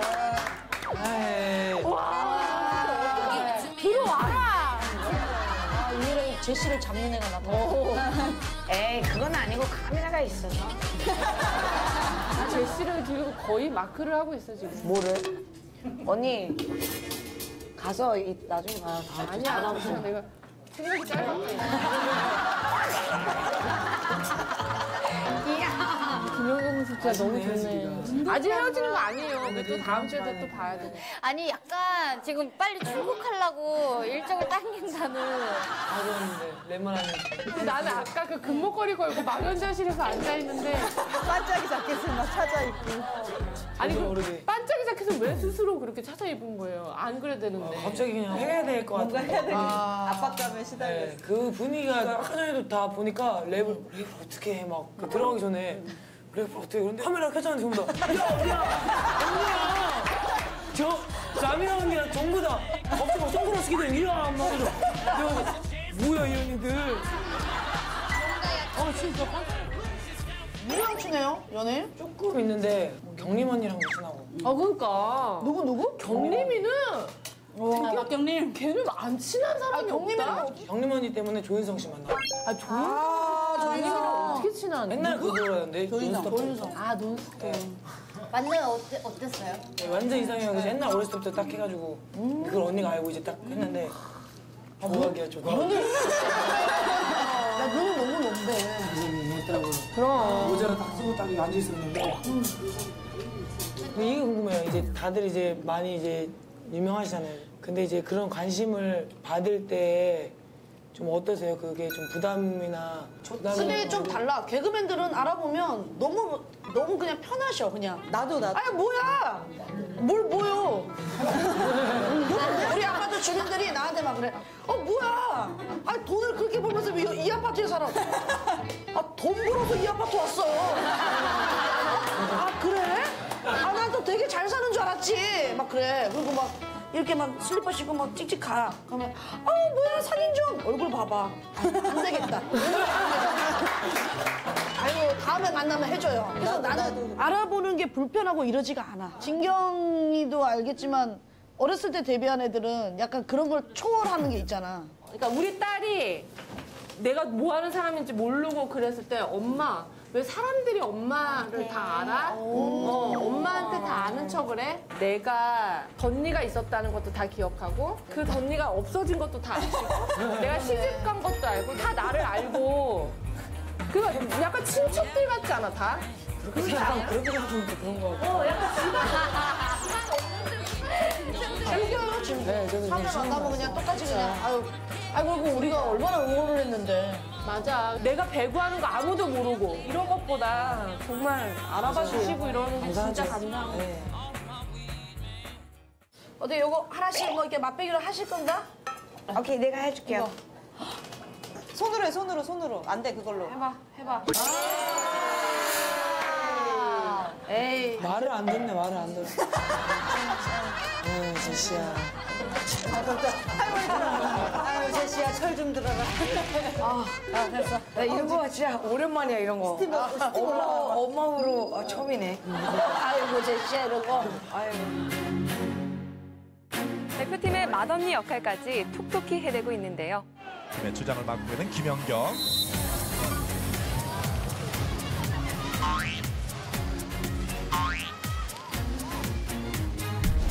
좀 화 안 내고 싶어도 애들 이렇게 딱 하려면 좀 야단도 치고 좀 그래야 되지 않나?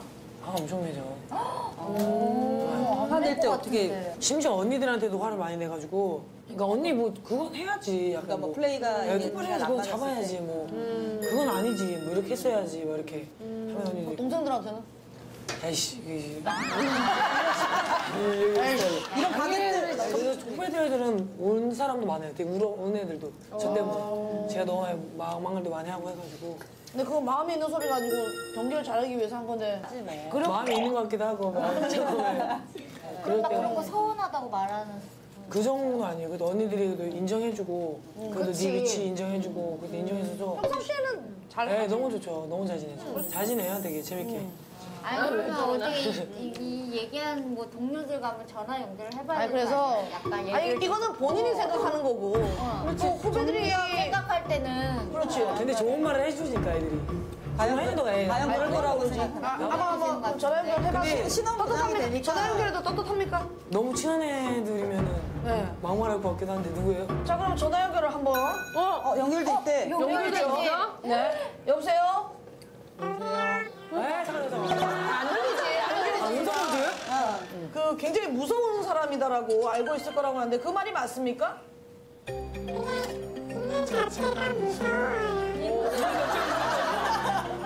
많이 들어본 그거 말투인데.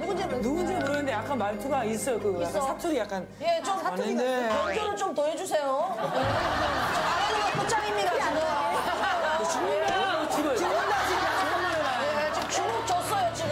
근데 어떤 잔소리를 제일 많이 하는지 궁금해요. 외모 지적. 야, 누군지 알 것 같아. 누군지 알 것 같아요. 아니, 외모 지적 뭐 어떻게 얘기합니까? 요즘 외모가 심한 애 있었네요. 못생긴 게 막 이런 식으로 해요? 자기가 이쁜 줄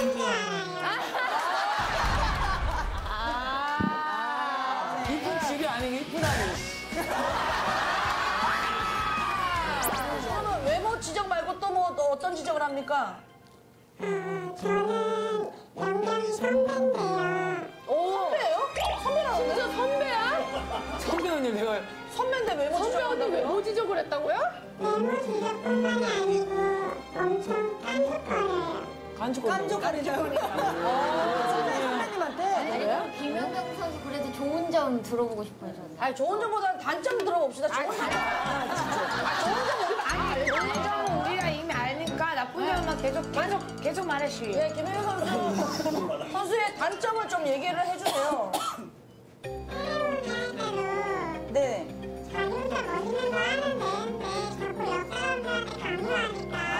다 같이 그러니까 같이 하려고 자기 혼자 하면 되는데 강요를 하는. 강요를 하느라고. 왜 세리머니를 꼭 같이 해야 돼요? 그냥 같이 하는 게 좋은데 이 선수들은 이제 자기 또 그게 있으니까. 그치. 아, 나 근데 그게 너무 멋있었는데. 맞아, 저도 항상 되게 이게 좋아 끝나면 이렇게 다 같이 같이 해야 이렇게 하는 되는데. 게. 이게 지금 생각이 없는 거예요, 이 사람. 선배님한테 지금 생각이 없다라는 표현을 썼는데 어떻게 할까요? 그러니까 때리고 싶죠. 내가 그 마음을 정말 알아. 선배 언니예요? 김연경 선수 누굴지 짐작되는 멤버 이름 있어요? 알 것 같아요. 후배. 이름. 네, 이 정도로 이제 얘기할 수 있는 애는 제가 아까 전에 얘기했던 양효진이나 양효진. 아니면 김수지. 이 둘밖에 없는데? 목숨 내놓고 얘기해야 할 정도. 네, 후배인데 약간 그런 거는 양효진밖에 없어요. 양효진 선수? 양효진 아니에요? 저기 혹시 겁먹으셨나요? 빨리 나가고 싶어요. 자, 그럼 빨리 나가고 싶다고? 어딜 나가? 죽음이니까. 자, 그럼 여기에 누군지만 가르쳐주세요, 이따가. 아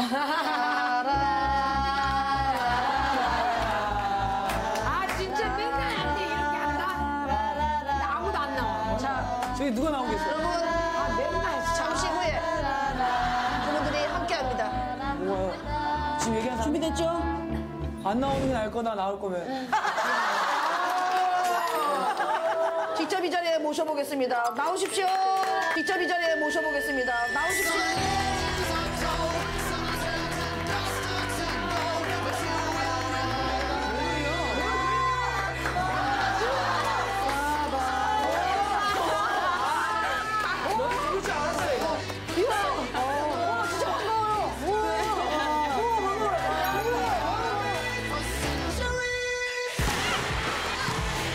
선수에게 토스가 올라가면 여지없이 코트 구석을 강타했습니다. 김수지의 속공이 김수지의 블로킹을 앞서 짜릿하게 1세트를 따냈습니다. 중앙에서 양효진 끝났습니다. 경기 끝났습니다.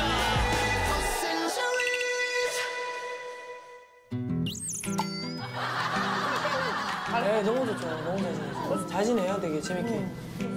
잘 지내요, 되게 재밌게. 자세히 그런 거 아니에요. 언니 왜 나왔어, 진짜?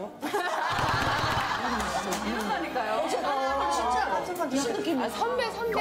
진짜 어디로 진짜 동안이시면 시원하다.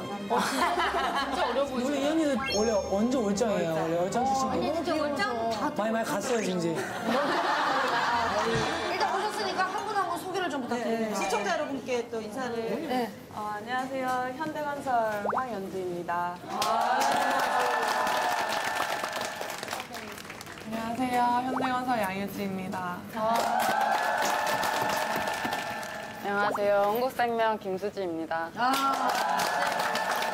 아니 셋 중에 누구랑은 제일 친합니까? 제일 친한 수지랑은 저는 그죠? 초중고 동창이고 같이 얘기 되게 제가 얘기했던 초등학교, 중학교 에이스 그렇게.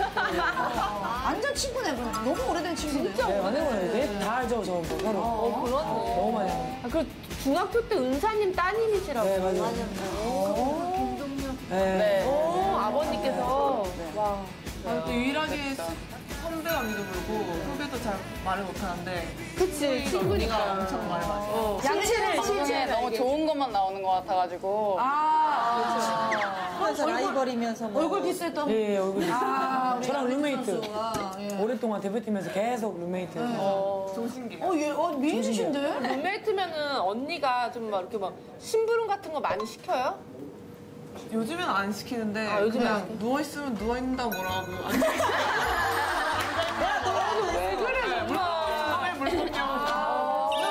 장난꾸러기인데. 이제 팀에서 이제 어느 정도 얘 팀에서 주장이거든요, 지금. 현대건설이라는 팀에서 주장되고 지금 연봉 퀸이에요. 근데 얘가 이제 머리가 컸어요, 이제. 잡았네. 제가 뭐 이렇게 하면 야, 뭐 이거 좀 해라. 그러면 네 언니 딱 하더니 지금은 이거 좀 해라. 제가 이걸 왜 해요? 변했어, 머리가 커가지고. 연봉 보는 게 없지, 지금. 연봉 퀸이에요? 네. 국내에서 연봉 퀸이에요. 지금. 국내에서. 와. 이제 같이 뭐 이렇게 방 쓰기 싫을 것 같은데 룸메이트 하기. 아닙니다. 방 너무 좋아요. 우리 김연경 선수는 일단 래퍼 해보고 싶다고 지금. 제가 매니저하기로 래퍼 아니, 평상시에 랩을 좀 잘합니까? 어때요? 길 가다가 이제 갑자기 간판을 막 이렇게 요즘에 이렇게 하는 게 유행이라면서 간판을 보면서 계속 랩을 막 이어서 즉흥 랩이라고 하나요? 꽁돼지 바베큐. 국수 좋아. 다 털렸어. 우리 찍고 왔는데 다 털렸어. 프리랩을 하래. 무슨 프리? 안녕하세요. 랩 선수요. 나 랩을 뭐죠? MVP. 아니 김연경 선수 진짜 중학교 때 시절 약간 후보였을 때 좀 많이 모자랐어요? 아니 실력이 좀 실력이 많이 모자랐냐고. 부족했냐고. 부족하진 않았고 언제 작았어요. 저는 원래 컸고 그래서 이만큼밖에 안 찼는데 이게 점점 큰 거거든요. 근데 항상 뒤에 있으면서도 그러니까 모자라지 않는 선수라는 그 느낌은 있잖아요. 그러니까 뭐 기본기 자체가 원체 좋으니까 이 키를 실력으로 또 커버하는. 이렇게 아버님이 이렇게 선수로서 봤을 때 그 김연경 선수를 조금 더 예뻐하는 것 같거나 이랬을 때 좀 서운하거나 그러진 않아요? 저도 아빠 성격이랑 좀 같이 무뚝뚝해서 그렇게 서운하진 않는데 연경이가 이제 터키에서 가끔씩 오잖아요. 그러면 그렇게 만개 웃음을 해요.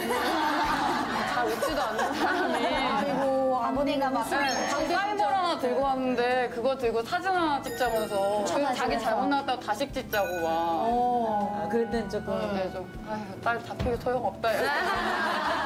근데 나는 그냥 이게 듣는 게 솔직히 너무 신기해. 재밌어. 이렇게 맞아. 선수들은 나는 되게 아니, 신기해. 우리가 왜 신기하냐면 우리는 운동하는 것만 봤잖아요. 이런 거밖에 안 듣다가 너무 신기한 거야. 네. 아니 저는 올림픽 이런 시합 화면에서 보다가 가까이서 보니까 너무 막 진짜 왠지 이 팀인 것 같아. 괜히 대답해야 되나? 제가 이 팀에 이번에 새롭게 합류한 막내입니다. 막내. 코치장님. 코치로 갑시다. 약간 이쪽인 것 같아. 아까 그거 누가 얘기하셨죠? 같이 세레머니 꼭 같이 해야 된다고? 같이 하는 게 아니라 그 제가 좀 표현력이 얘보단 떨어지니까 얘는 막 브로킹 하자고 막 비행기 하고 막 이러잖아요. 막 이거.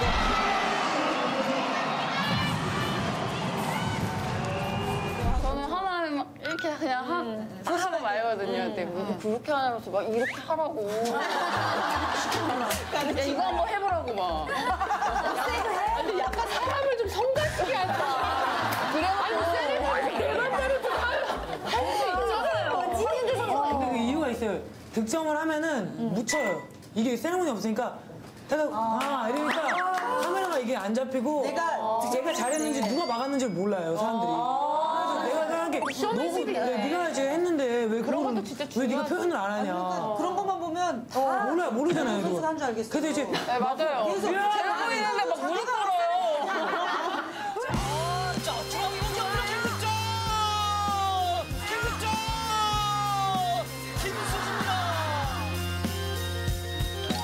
완벽하게 차단하고 있었습니다. 김수지 선수가 오늘 브로킹 득점 3득점이에요. 그렇습니다. 3득점이에요. 그렇습니다. 그거보다도 저는 좀 그렇게 해야지 더 잘 되는 게 있어요. 네, 저는 더 으쌰으쌰 하면은. 그 옆에 선수는 이렇게 놀랄 수도 있고. 그래요, 진짜. 이거 화이팅 칠 때 너무 세게 쳐가지고 이렇게.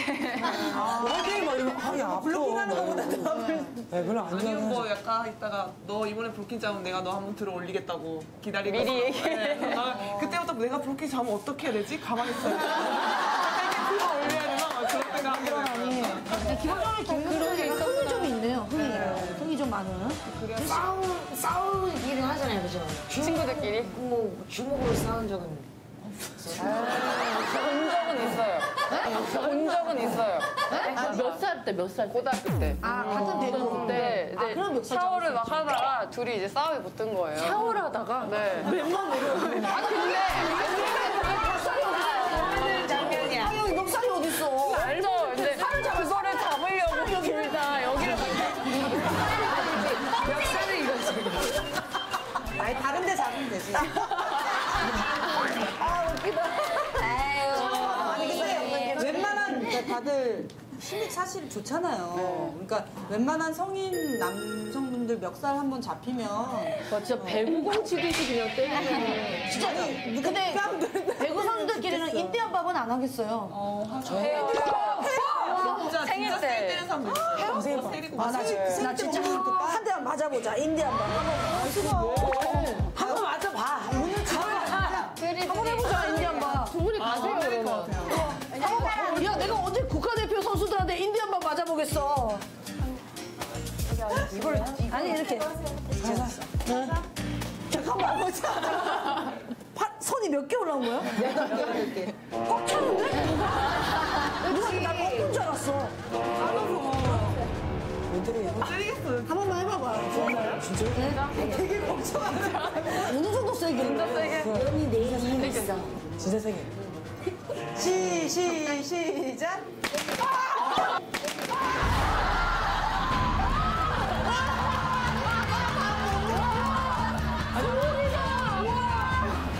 언니 공부. 미란아, 너 좀 졸린다 그랬지? 아니, 진짜 하겠어. 야, 대박이야. 아니, 야, 너무 시원해. 앉아서 하길래? 아니, 안 들어가지. 약간 마사지 같은 느낌이야?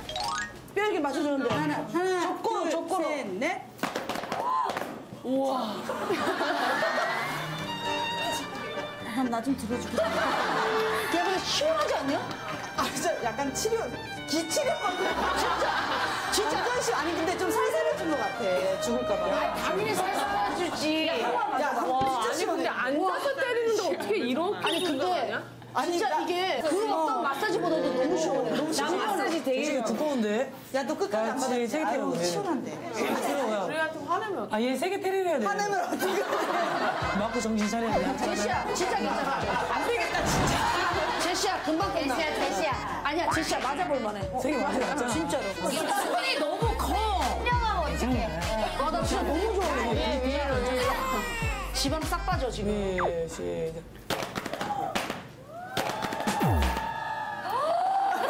시원하지? 시원하지? 이게 되게 뭔가 기분이.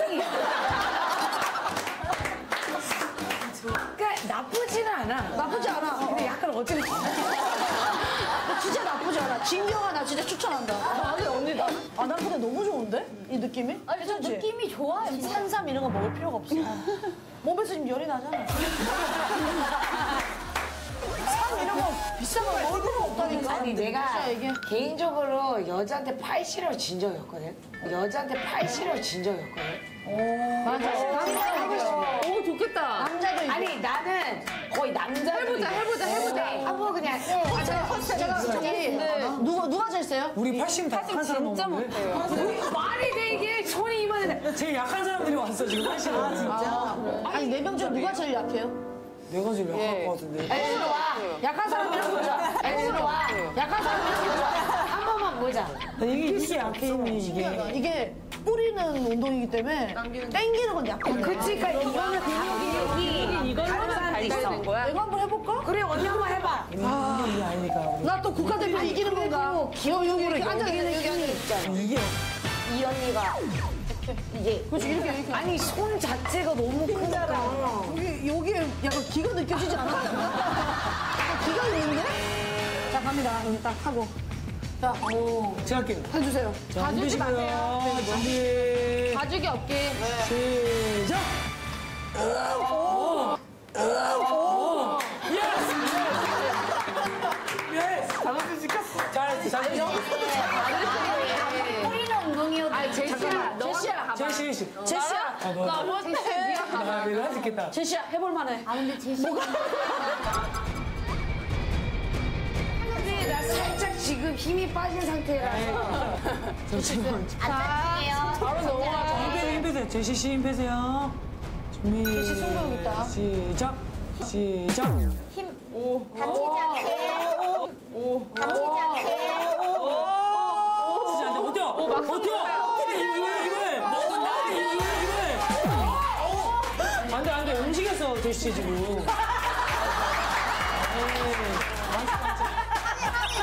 항이 들어갑니다.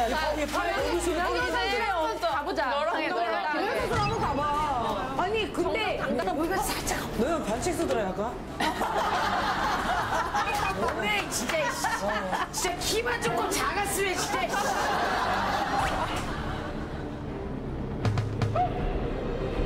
좀 뒤돌아봐. 이게 뭐라고 또 저렇게. 야, 근데 여기 내가 선수를 얘기하지. 아, 그래. 자, 반칙하기 없게요. 정정당당하게. 자, 세기의 대결. 비디오 판을 들어가야지. 자, 동갑내기 한판 승부수. 시!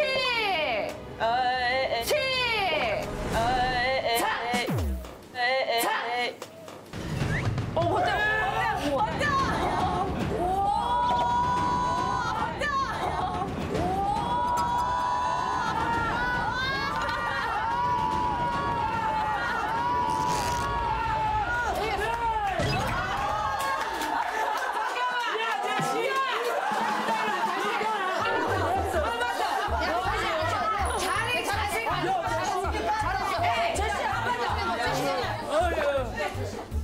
너한테 지금 남자들 누구야, 도대체? 참. 맞지야? 아니, 남자들한테 되겠다려 하면 난 또 뭐야.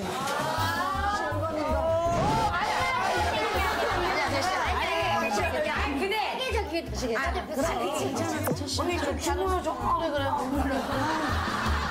그래도 비밀 하나씩 좀 알려주세요. 유현 선수. 하나 얘기하면 뭐야, 또. 불안에 떨고 있는 거.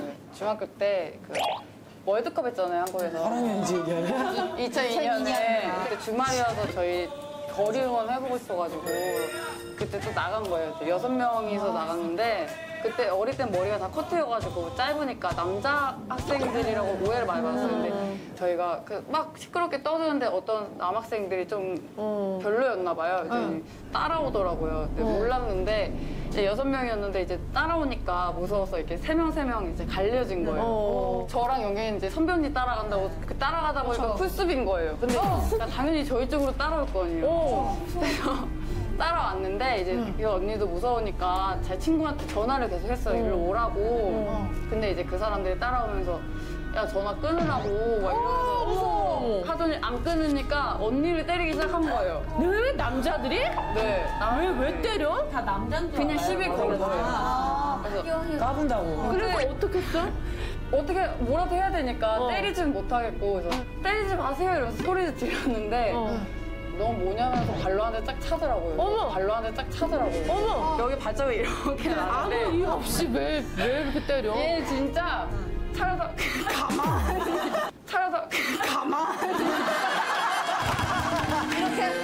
안 하고 가만히 있어. 정말 일어서 서서만 그렇게 보여줘. 내가 그때도 얘기한 게 너 어디 있었어? 그래서 나 뒤에서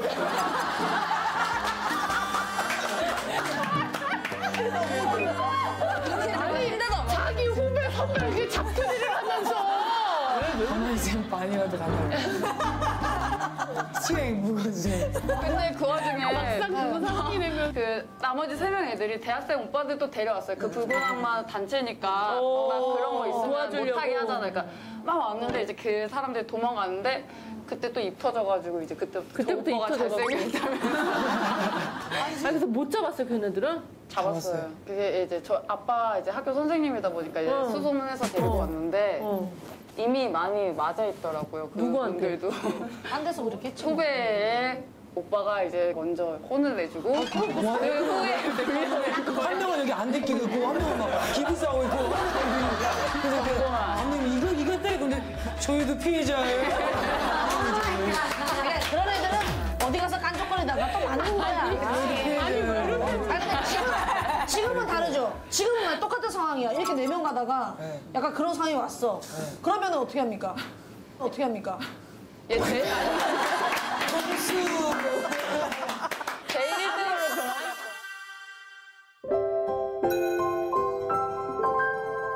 그 얘기는 들었어요. 너무 이제 준비를 많이 했는데 레드란드 전에서 사실은 그때 너무 아쉬웠잖아요. 결과가. 근데 어땠는지. 저희가 네덜란드랑 하기 전에 전지훈련은 네덜란드랑 경기를 연습 경기를 했어요. 비공식 경기를 했는데 그때 저희가 경기를 너무 잘했어요. 네, 그래서 더 많이 아쉬운 거예요. 좀 할만한 상대라고 생각을 했기 때문에. 예선전 때 네덜란드전 11개 서브에이스를 대한민국이 퍼붓지 않았습니까? 그렇습니다. 그런 서브가 오늘도 꼭 나오리라 믿습니다. 네. 선수들 손에 맞고 떨어지는 공이 상당히 많이 나옵니다. 집중하기 바랍니다. 끊어줘야 돼요. 네, 추격할 수 있어요. 그렇습니다. 기적을 만들어낼 수 있습니다. 대한민국. 이렇게 매치 포인트를 허용합니다. 네. 자, 네덜란드 오른쪽. 자, 점이 되면서 경기 끝나는군요. 대한민국 팀원 대회 돌풍의 팀 네덜란드의 벽을 넘지 못하고 8강 진출에 좌절됐습니다만. 끝나고 나서 솔직히 좀 이게 실감이 안 났어요. 솔직히 딱 끝나자마자 진짜 끝났나? 이게 끝이 아닐 것 같고 왜 예선전 때처럼 다음 경기가 있을 것 같은데 라커로 이렇게 좀 아무 생각 없이 이렇게 왔는데 끝날 때 근데 언니가 이제 얘기를 딱 하는데 갑자기 정말 다들 수고하셨고요 하면서 하는데 갑자기 언니가 우는 거예요. 저는 이게 솔직히 언니랑 지내면서 우는 걸 처음 봤어요.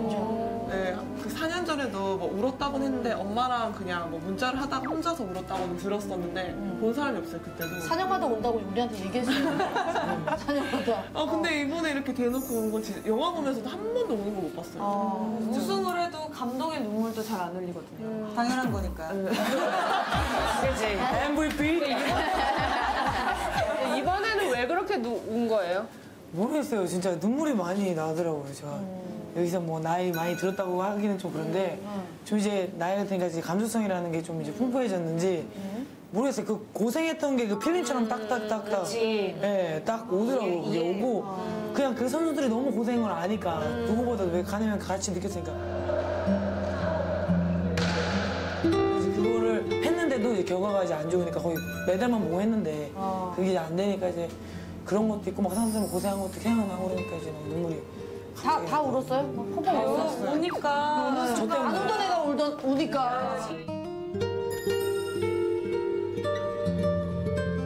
진짜 고생 많았어요. 네. 진짜. 수고하셨어. 진짜 고생 많았어요. 참 밝아. 밝아. 마지막으로 이땐 진짜 같은 동료가 봐도 멋지다라고 했던 그런 순간이 있었을까요? 언니가 이렇게 솔직히 겉으로 엄청 틱틱거리면서 시크해. 네, 진짜 막 그래요. 그래서 아까 애들도 많이 울렸다고 했잖아요. 진짜 들어오는 그 신인 애들을 항상 울었었어요. 그 정도로 막 언니가 그냥 쭉 말을 던졌는데 갑자기 진짜 얘가 울어요. 그러면은 언니가 효진아 네가 와서 빨리 처리해. 빨리, 네가 빨리 어떻게 해야 되는지 알려줘. 막 이렇게 장난식으로 얘기하는데 저 같은 경우는 한번 감동을 받았던 게 뭐 아시안 게임 때 이제 단체로 회식을 하다가 약간 배탈이 났어요. 그래서 이제 그날 연습을 못 나가고 딱 있는데 딱 자고서 딱 이러는데 배에 핫팩이 이렇게 올려져 있는 거예요. 그래서 그게 누가 갖다가 줬나 보다 이렇게 들었는데 나중에 막 효희 언니가 야 그거 연경이가 그거 찾아가지고 너 갖다 주려고 또 얼마나 또 저기 있는지 아냐면서 틱틱거려도 다 해주고 다 핫팩 하나에 츤데레 같은 그 약간 마음이 좀 느껴지는 진짜 그치. 또 여기 선배님. 저 같은 경우에는 계속 후배였잖아요. 얘가 그쵸, 계속 그쵸. 후배였고. 근데 요번에 얘가 몸이 많이 안 좋았어요. 허벅지도 찢어져서 근육통 오고 많이 그러니까 운동량이 많다 보니까 뭐 그랬었는데 좀 쉬면 되잖아요. 근데 선수들이 운동을 하고 있으니까 자기도 주장으로서 안 쉬고 계속 참고 하는 거예요. 연습은 쉬고 시합만 해도 될 텐데 그런 부분에서 이제 이제 연경이가 이제 진짜 많이 어른이 된 것 같다. 좀 우리랑 좀 달라진 것 같다라는 생각이 많이 들더라고요. 근데 허벅지 어디가 찢어졌던 거예요? 찢어졌기보다 양쪽 다 제가 안 좋았어요. 계속 그게 5월달에 이제 예선전 했는데 그때부터 계속 그 올림픽 전까지 계속 있었어요. 몇 달 동안. 그럼 좀 쉬지 왜 거기서 계속 연습을 해. 시간이 이제 빠지면 연습이 잘 안 되니까 그래서 웬만하면 이제 하려고 하고 지금은 이제 괜찮아요. 많이 이제 쉬어가지고 그럴 때 많이 좋아요. 멋있네 진짜. 오늘 하루 동안 우리 김연경 선수에 대해서 진짜 너무 많이 알지 이제. 이제 다 알 것 같아. 너무 많이 알죠 진짜. 너무 알면 알수록 진짜 멋있는 선수라는 생각이 듭니다. 그래도 이 의리가 진짜 대단한 것 같아요. 진짜 바쁜 일정 속에서도 군말 없이 그냥 훅 나와주셨거든요. 아까 저기서 얼마나 답답했겠어요. 이 큰 분들이. 한마디씩 해주세요. 제가 이런 얘기를 방송 아니면 들을 수가 없어요. 뭐 제가 뭐 가서 뭐 감동 받았던 적이 있냐? 그런 얘기를 못하니까 저도 몰랐어요. 네, 몰랐어요. 이런 감동을 받았고 이런 생각을 하고 있는지를. 그래서 윤전이가 이제 그런 얘기를 했을 때는 앞으로는 진짜 아프면 쉬면 안 되는 거. 갑자기 이제 아프면 쉬지도 못하겠다. 그치? 미리 이렇게 얘기해놨어. 앞으로도 참고해야 되는 거야. 왜냐면 후배들은 그렇게 알고 있을 텐데 막 이런 생각이 엄청 이제 후배들이 다 이걸 보고 있을 거거든요. 사실 좀 걱정은 되긴 하는데 그래도 뭐 언니가 그런 생각을 해줘서 고맙게 생각하고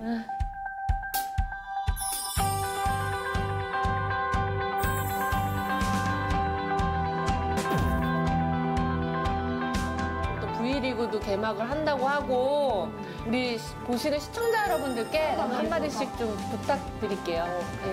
올림픽 때도 엄청 관심 많이 가져주셨는데 또 V리그도 시청 많이 해주시고 경기장도 많이 찾아와 주시면 선수들이 더 많이 힘나서 더 좋은 경기 할 수 있을 것 같습니다. 많이 와주세요. 네. 우리 양희준 선수도 한마디 해주세요. V리그 하여. 네, V리그. 카메라 또 이쁘게 나오려고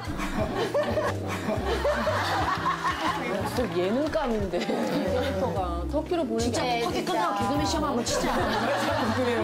나 화나서 그래. 그러니까.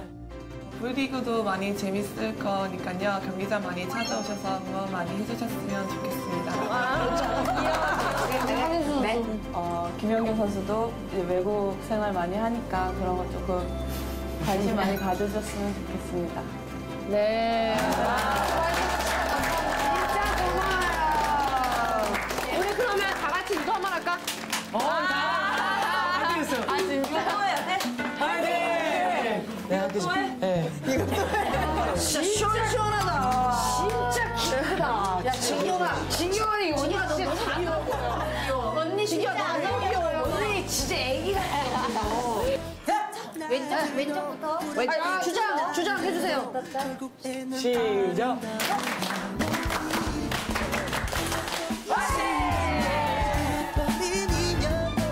그냥 당당하게 쓸 수 있어. 당당하게 서도 다 나오지? 와, 진짜 멋있다. 와, 하나, 둘, 셋.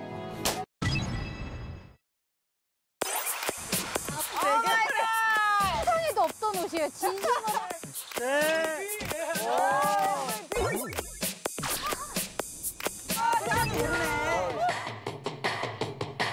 Give me the beat. 좀 엉망인데 걱정은 안 돼요. 춤추고 싶어. 큰일이다, 큰일이야.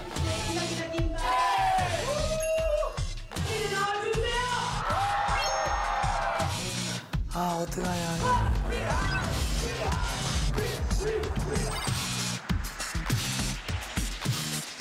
만나게 나도 몰라. 앉아있을래. 이거 앉아, 나 앉아있을게. 이거 앉아. 아니야. 어차피 편집이야, 이거. 킬링 타임. 통편지.